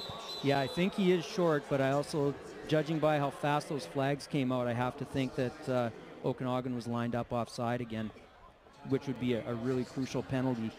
Coming back to bite them. That was a problem in the first quarter. Half, they seem to be past it, and but we'll see. Yeah, and so like usual, looks like Halsey's right. Offside, Okanagan, entire defensive line. Yeah. 5 yards, first down. That's a frustrating penalty. Like I was talking about the Okanagan coaching staff, and just looking through the window here, they're not quite as contained as they were. In the well, first they're not half. going crazy, but you can just tell that that's just a super frustrating penalty for a coach. Yeah. Okay, 1st and 10 Regina at the Okanagan 32-yard line, trailing by 4. And he'll hand it off to Reichert, who takes a big hit at the end of that play. And there's a flag that comes down late. That was about a 3-yard pickup, and I see some shouting by the Okanagan coaching staff. That leads me to believe this is going to be a penalty against the Sun. Yeah, that was a super solid hit. I don't know if they're calling helmet to helmet or what. It came in so late, which makes me wonder, was it the hit, or was it something after the hit that we just didn't see? So we're going to get a conference. One of the Okanagan players waving his hands like they're maybe talking about it. So maybe the sideline official thought it was a helmet-to-helmet hit. Ooh, and it looks like it was. Looked like he definitely It was a vicious hit. Yeah. And then the ball came loose, but I think he was down by that point. And again, number 39. Oh, and they're waving it off. No. Well, I think, and again, there's been so many changes over the years. Sometimes it's hard to really ascertain, but in some levels, I guess he's a runner at that point. What's allowed? What's not. Yeah, he's not a defensive. Yeah, he's not a defensive player in any way. Yeah. But you still can't. That's a rule. That's always been a rule. Yeah, helmet to helmet. Yeah, you can't spear like that. Yeah, you're right. That's been a rule forever. So we'll get probably a good angle here. Oh yeah, like his helmet, the crown of his helmet looked like it caught him right on the cage. Yeah. So the referee on the sideline that made that flag, or threw that flag, I think he was right. And I'm not sure which official overruled him and said no, it was shoulders. Boy, and you feel bad for Likert because that was a hellacious hit that he took right in the cage. Yeah, and so often we see those penalties and we think, well, the game is changing. Well, that's not a new penalty, like you said. That's been around forever. So shotgun formation for Shuchuk, and looked like he's going to try and run, and he's not going to get much. Well, he got a little bit more than I thought he would. Ended up with a gain of about 4. To get the first down, they need to get to the 27, and they're at about the 30, call it the 33, so 3rd and 6. Yeah. Would you dare think about a field goal at this point? I mean, you would dare. You've got a good kicker, but like I said before, he's in the playoffs. He hasn't been getting really solid contact, especially into the wind, which the wind looks like it's really whipping down there, and he'd be kicking right into it. 3-down territory for the Thunder, and they throw it, and it's broken up, incomplete. That's going to be a turnover on downs, as the aim was for Rylan Sokol. And boy, oh boy, that non-call looms large. And I mean, on that play, that's just fantastic coverage. Again, we don't have number 39's name on our roster here, so I'm not sure who that is. But he came in, again, just textbook. He's got his left hand around the back, the right hand comes through to knock down the ball. You know, like the left hand was on his back, but it didn't interfere with the official or with the referees, or sorry, the receiver's chance to make the catch. So I don't think that's a penalty. I think that's just a great defensive play. So Don Brenton's going to try to chew up as much clock as he can. You can hear the crowd here trying to make noise to help out their defense. And there's Reed Rabbits running down Javon Garwood, doing what that front three of the Regina defense does best, and that's slicing and dicing up whoever the running back is on the other side. And you see Bistritson got a piece of him first. Yeah, and the Thunder brought pressure. We can assume that they're probably going to keep bringing pressure here to try and force the Suns, try and force an incomplete pass or get some penetration like that one and make a tackle in the backfield. Trying to get the ball back here. And Brenton looks long and looks deep, and it looked like he stopped running, and over on the far side there, he was looking for Garwood, and it just didn't, he didn't look comfy. He's not a wide receiver. Well, but. And I don't know if it was that or, you know, right where Britton's throwing from is kind of right out of the sun, the angle that the sun's coming into the stadium right now. Good point. So I kind of wonder if Garwood, because it looked like, you're right, he just kind of stopped. I don't think he even saw the football. I don't think it was like he gave up and thought, I can't get it. I just don't think he was able to see it. He was wide open by miles, but it just, when the ball was in the air, it just didn't look like they were going to connect. Yeah, and you know, it's a low sun, it's later in the afternoon, it's coming right at that angle, so I kind of guess that's maybe what affected him there. They played the game early in the day today, hoping we'd get some sunlight, and I was down at field level, and I have to say I think that was a good choice on a day like today. Wagner gets the kick away, and Garyon Miller is going to have it bounce past him. He's going to try and field it, and he does, and he's gang tackled. There's about 5 Okanagan players who surround him and bring down the Regina kick returner at his own 30-yard line, and looks like we'll get one more play before the 3-minute warning. Yeah, Wagner's pretty jacked up after that punt, and he should be. He really flipped the field by putting it over the returner's head, and you know, that's just the key in punt return and kick return. You have to catch the ball in the air, and I just think Miller was a little bit tentative getting after it. You know, there's 2 returners back there. There's lots of room. You should have been able to catch that ball. Shuchuk drops back, and he fires it to the near side. That's going to fall incomplete. Nice play in tight coverage by the linebacker, Peyton Ryder, and it falls incomplete. But you know, there's some good synergy. You talked about Isaac Wagner. The Okanagan Sun have won 2 championships ever, 1988 and 2000. And I was mentioning earlier that the 1988 Grey Cup was won. I feel like there's a lot of synergy between Bob Cameron that day winning the Cup for Winnipeg, and Isaac Wagner's played a pretty important role in this game for Okanagan as well, in the wind and the cold. 2nd and 10, Carter Shuchuk. He fires over the middle, and that is complete to Isaiah Woodley. And it fell out of his hands after he hit the turf. Yeah. I think they're calling it a reception. The back judge came in there, pointed to the turf, which I think indicates that he went down before the ball came out. That's what it looked like with the naked eye. The replay might tell us something different. That was a great pass by Shuchuk. So kind of threw over top of Sokol as the defensive backs came up, and then that left a little bit more room for Woodley to cut in behind. I think that was the right call after looking at the replay. Shuchuk will go to the far side, and that one is complete. This is Wojtyla trying to get loose, and it's another first down. It takes 4 men to wrap him up at the 45-yard line of Okanagan. The Thunder are marching. Yeah, that's the second time they've gone to that play in this quarter, and it's worked well for yards both times. This time for a big first down conversion. And again, that just takes a lot of mental toughness by Wojtyla, knowing that those Sun defenders are bearing down on him as that ball takes so long to get there, but he makes a good hands catch and cuts upfield. High drama and then some. Shuchuk takes the snap. He'll fire it to the far side. I think that's Woodley who he's connected with. And it is. It's really no gain. So that'll bring up 2nd and 10. Still lots of time. But yeah, again, Shuchuk just kind of underthrew that one. Looked like he didn't have a great handle on the ball. And so Woodley doesn't have a chance to do anything after he goes down low to make the catch. Seems like they've had some success with Woodley, going toward Woodley and Wojtyla on these outside routes.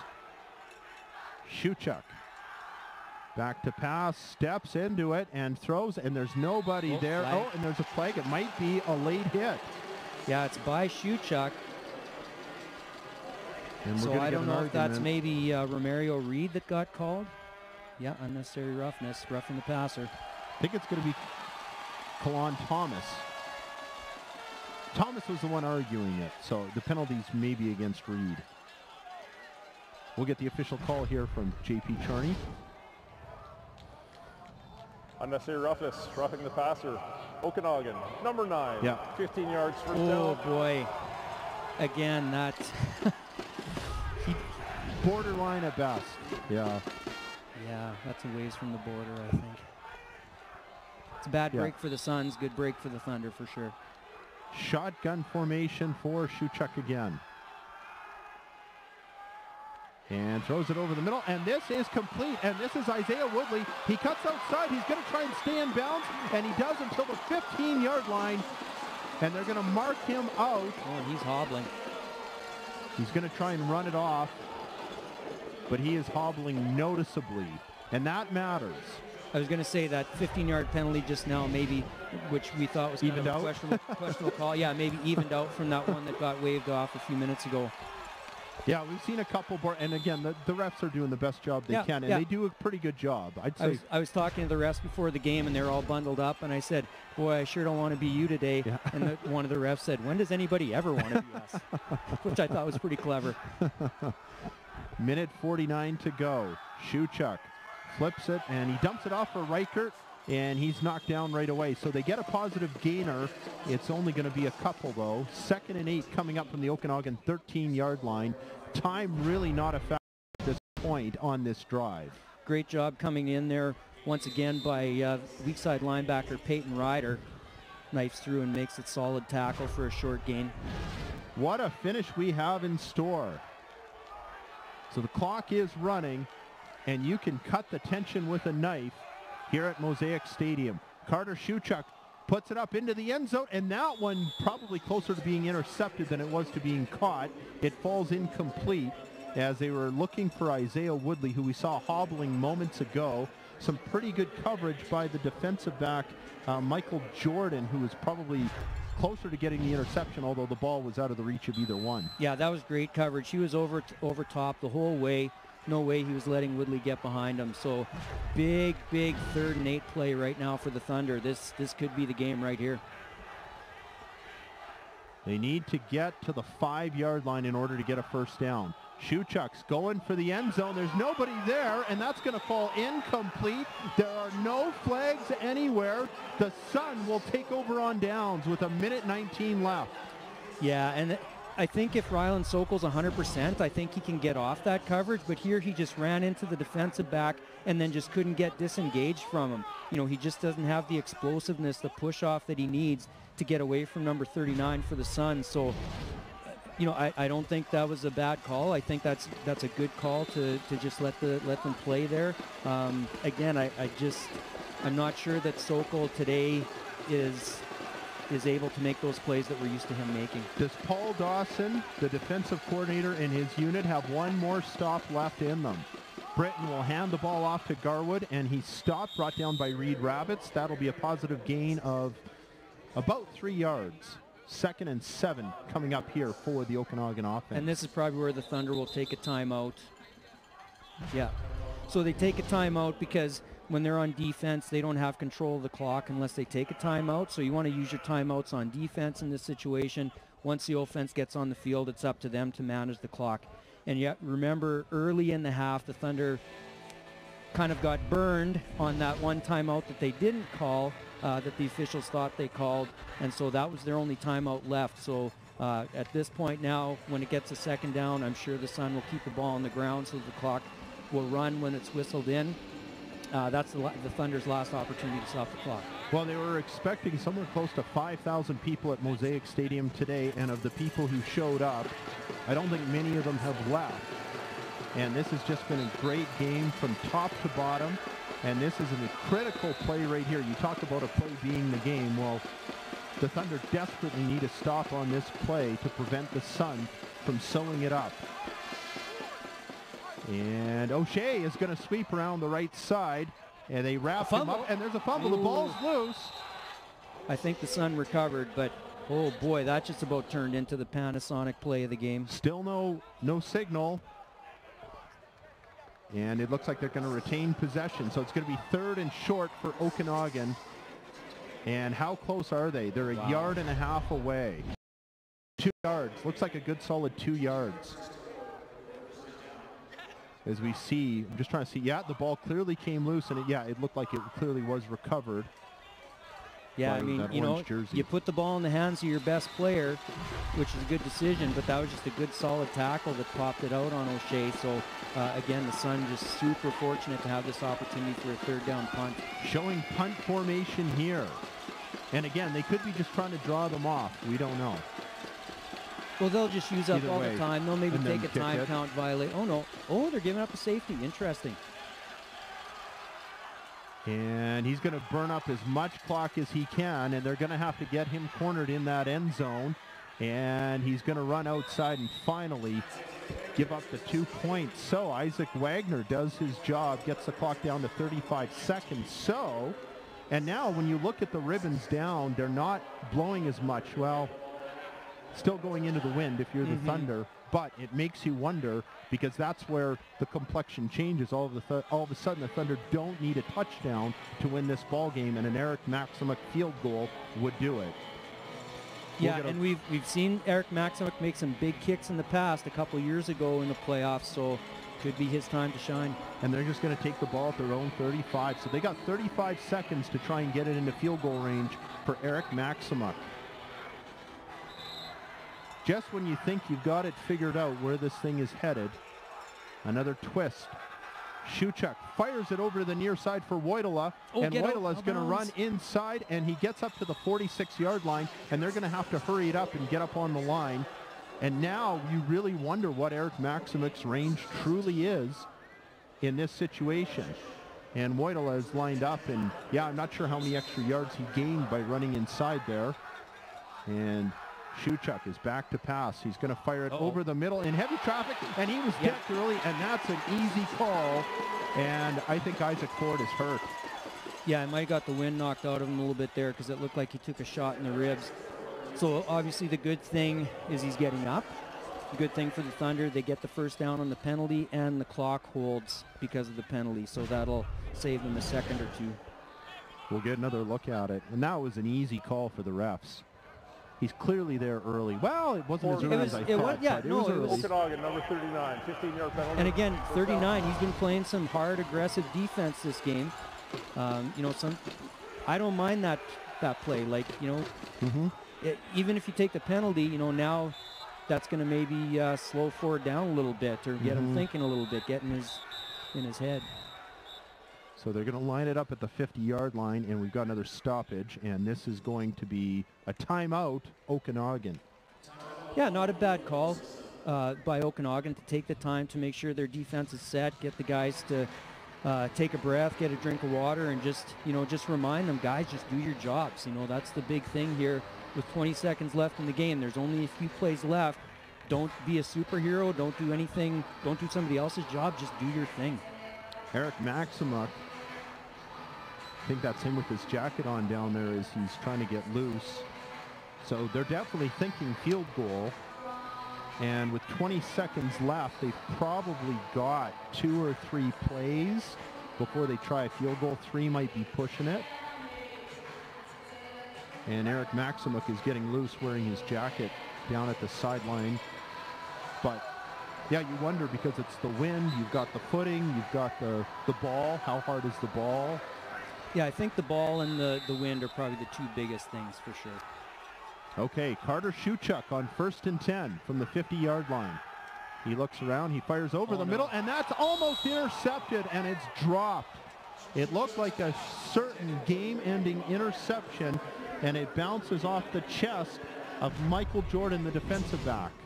And Woodley was wide open. He just ran that slant in between the zones. You can see him there, lots of open space in that window, but the ball by Shuchuk overthrown right into the corner's hands.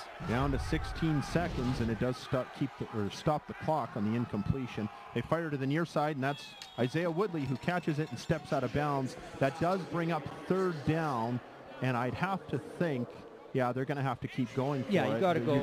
Yeah, because it's too far to kick the field goal, so this is where they just need a 1st down, something probably along the sidelines to I mean, it doesn't matter too much about stopping the clock, because on the last play, as long as there's a second on the clock, you can kick with zeros. It's not a big deal. Not like in the south of the border. Right, right. Different timing rules.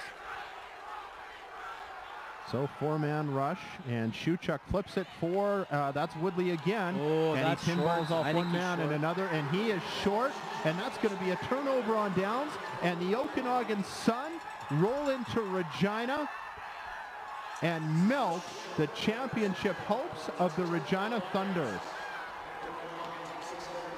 Well, again, just a great defensive play by the Sun. It's what they've been doing all game. It's kind of dropping back into their zone and then reacting up hard on that underneath pattern, that short little crosser. You know, the catch was there. Woodley tried to make something with it, but there's just too many orange jerseys there to bring him down. What was it, a yard? Yard short, I think? Yeah, I think he's a full yard. So, but it was close. The longest yard. And that's what it feels like right now. And Dom Britton's just going to take a knee. He'll have to do it one more time. And that's going to be all she wrote on the 2022 season.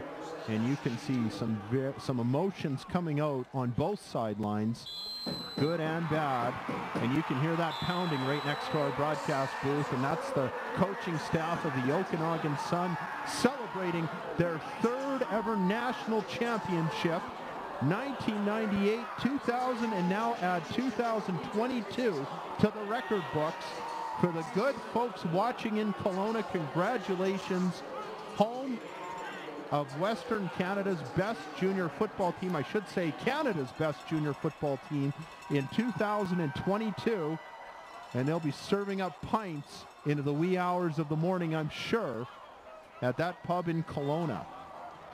Yeah, just full credit to Kelowna for the game, or to Okanagan for the game today, especially the way their defense played in the second half. Totally shut out the Thunder offense. They weren't able to get any points on the board in the second half, other than on a safety and on a punt single, I think it was.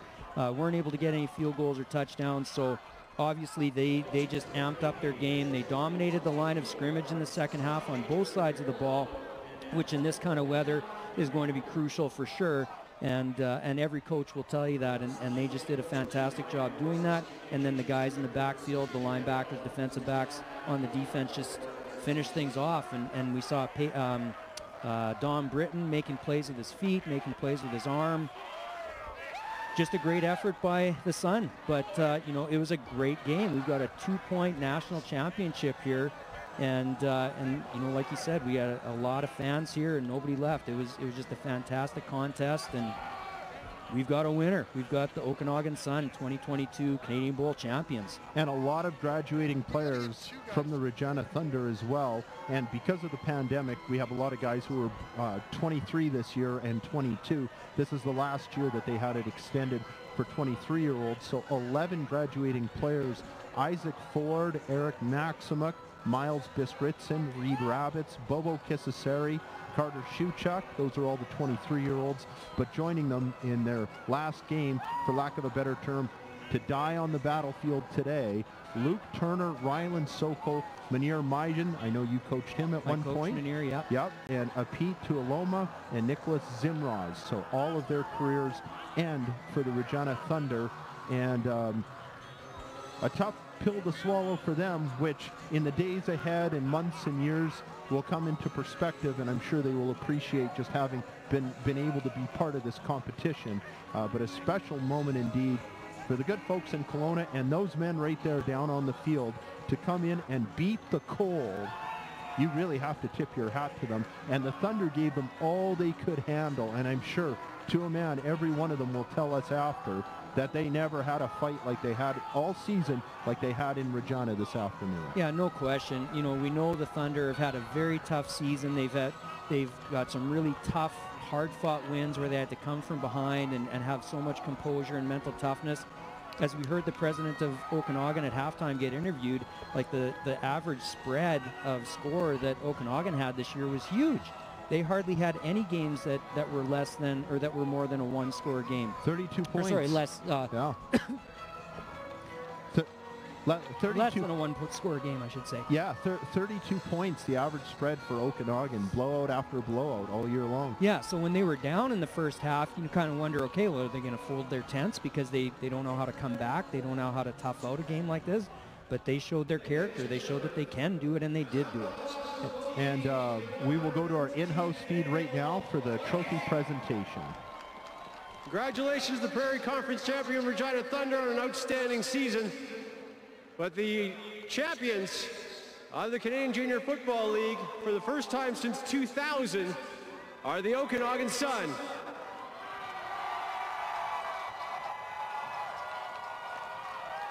Better announce the players of the game. First of all, the special teams player of the game, presented by BC Conference President Tyler McLaren. Going to number 11 for the Okanagan Sun, Mike O'Shea. Come on up here, Mike.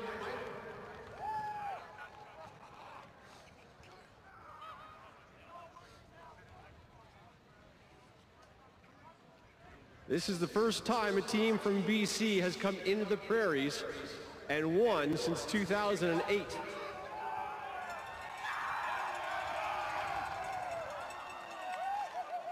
To call upon Randy O'Shaughnessy, the president of the Prairie Conference, to hand out the defensive player of the game to number 49 of the Okanagan Sun, Dawson Puck.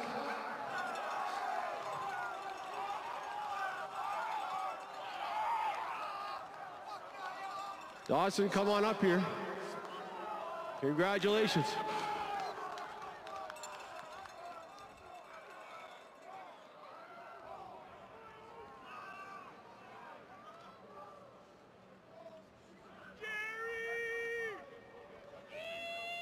Congratulations, Dawson. And now to the offensive player of the game, Mark Holder, from the Ontario Conference, to present that to Okanagan Sun running back number 26, Javon Garwood.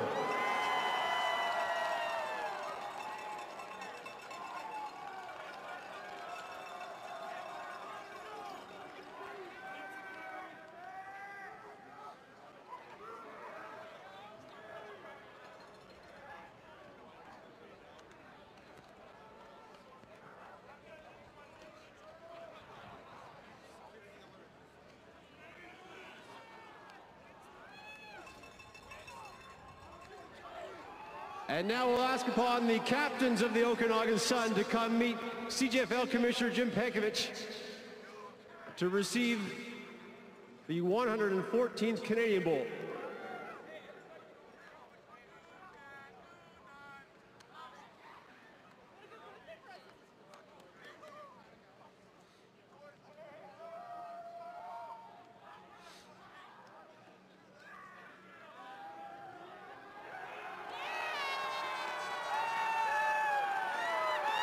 Congratulations to the Okanagan Sun.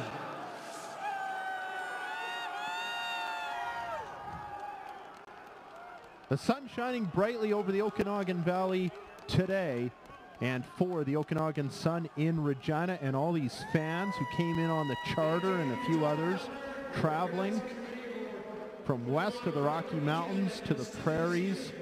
That's dedication to do that in November, and the Sun pulled it out as you see them posing with the championship trophy. There will be no bigger accomplishment for many of these athletes than what they're celebrating right now, and that picture says it all.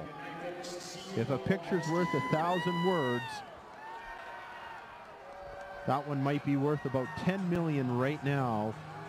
What a special moment, and what a story as we go down to our sideline reporter, Blaine Weiland, who I believe is with Okanagan head coach Travis Miller. We're just getting him ready. A little chaotic if you've ever been in the middle of a championship celebration trying to conduct a live interview. We'll get Blaine on here momentarily as I look down in that mess of people, but what a cool scene this is. I mean, it's a huge experience. It's a huge opportunity to win at home, but it's pretty special and unique to win on the road. You know, the fans that made the trip here from Okanagan and from other places in Canada to support the Sun, you know, they're going to remember this. The road trip home is going to be so much better because they're going home with the win. Okay, we'll go live to Blaine Weiland, who is with Javon Garwood, the winning running back for the Okanagan Sun. Blaine? Hey, Javon. It seemed like your touchdown was the big turning point. Do you think so? Yeah, absolutely. I'm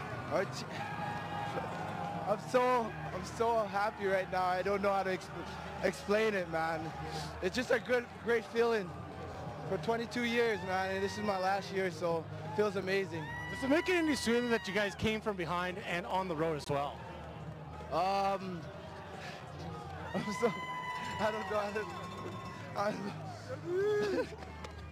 I'm so nervous. I don't know how to say it. I don't know what to say.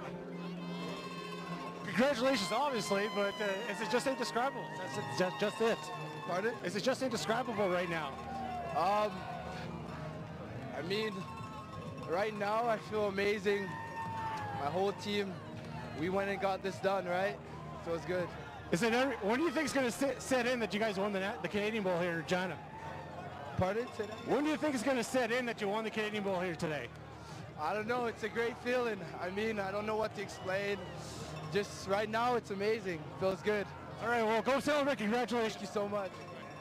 All right. Well, we'll catch Coach in a second. You will never see more raw emotion than in that interview right there. And if there's ever any doubt, it was erased right there. And I think we have Blaine set up now with Travis Miller, or maybe not. Okay, just we'll get him set, and you can see the celebration continue. We'll go live to Blaine with Coach Miller right now. And it's very chaotic afterwards, obviously, with the situation when you win the championship. What do you think was the difference for you guys today?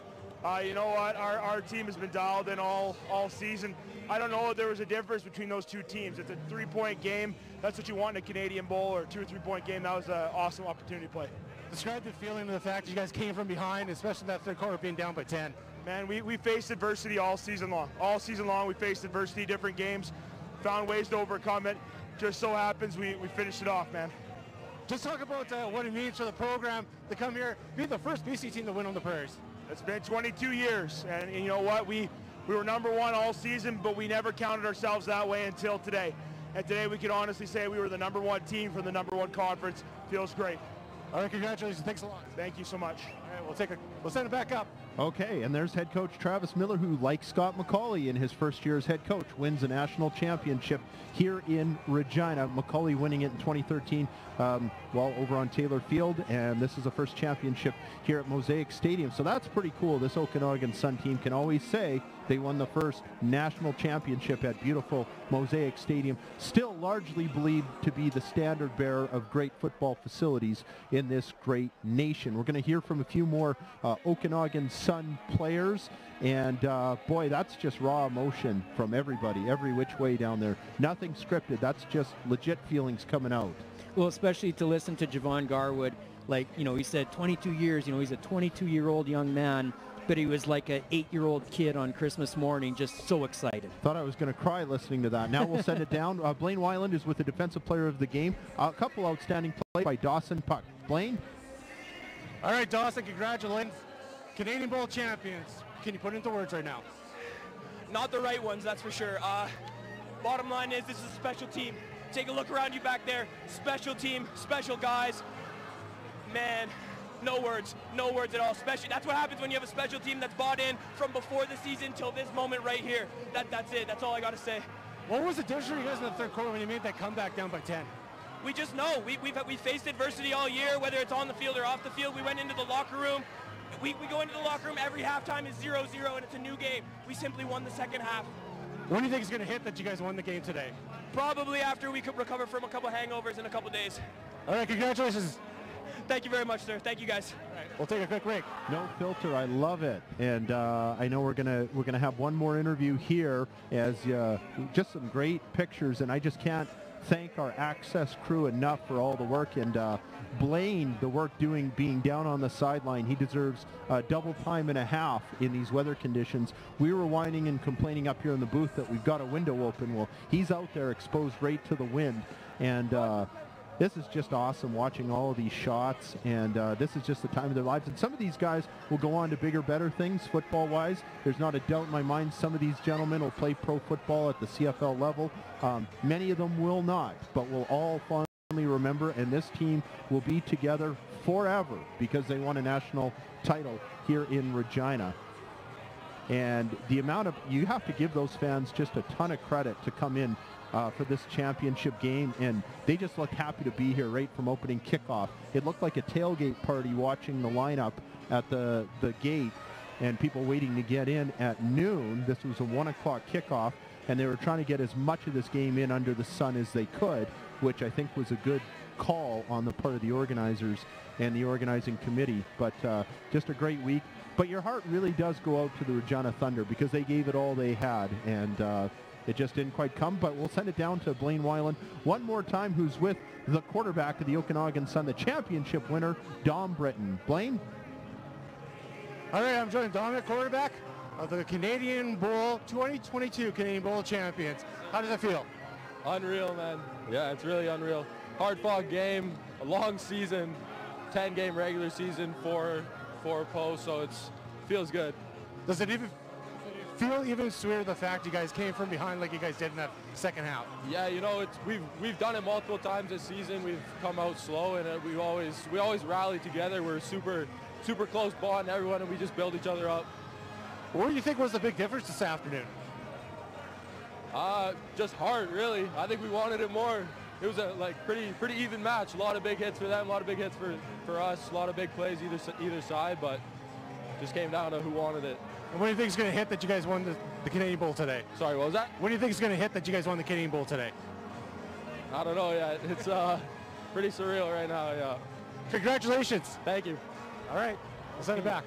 And that shot of Keegan Hines wearing number 52, pretty cool shot as well. And boy, I thought he summed it up there. He said, I felt like at the end of the day, we just wanted it more, but it's not, how does the line go? It's not the team with the best players, the players on the best team. Just a wonderful way to wrap up the 2022 football season. This has been fun.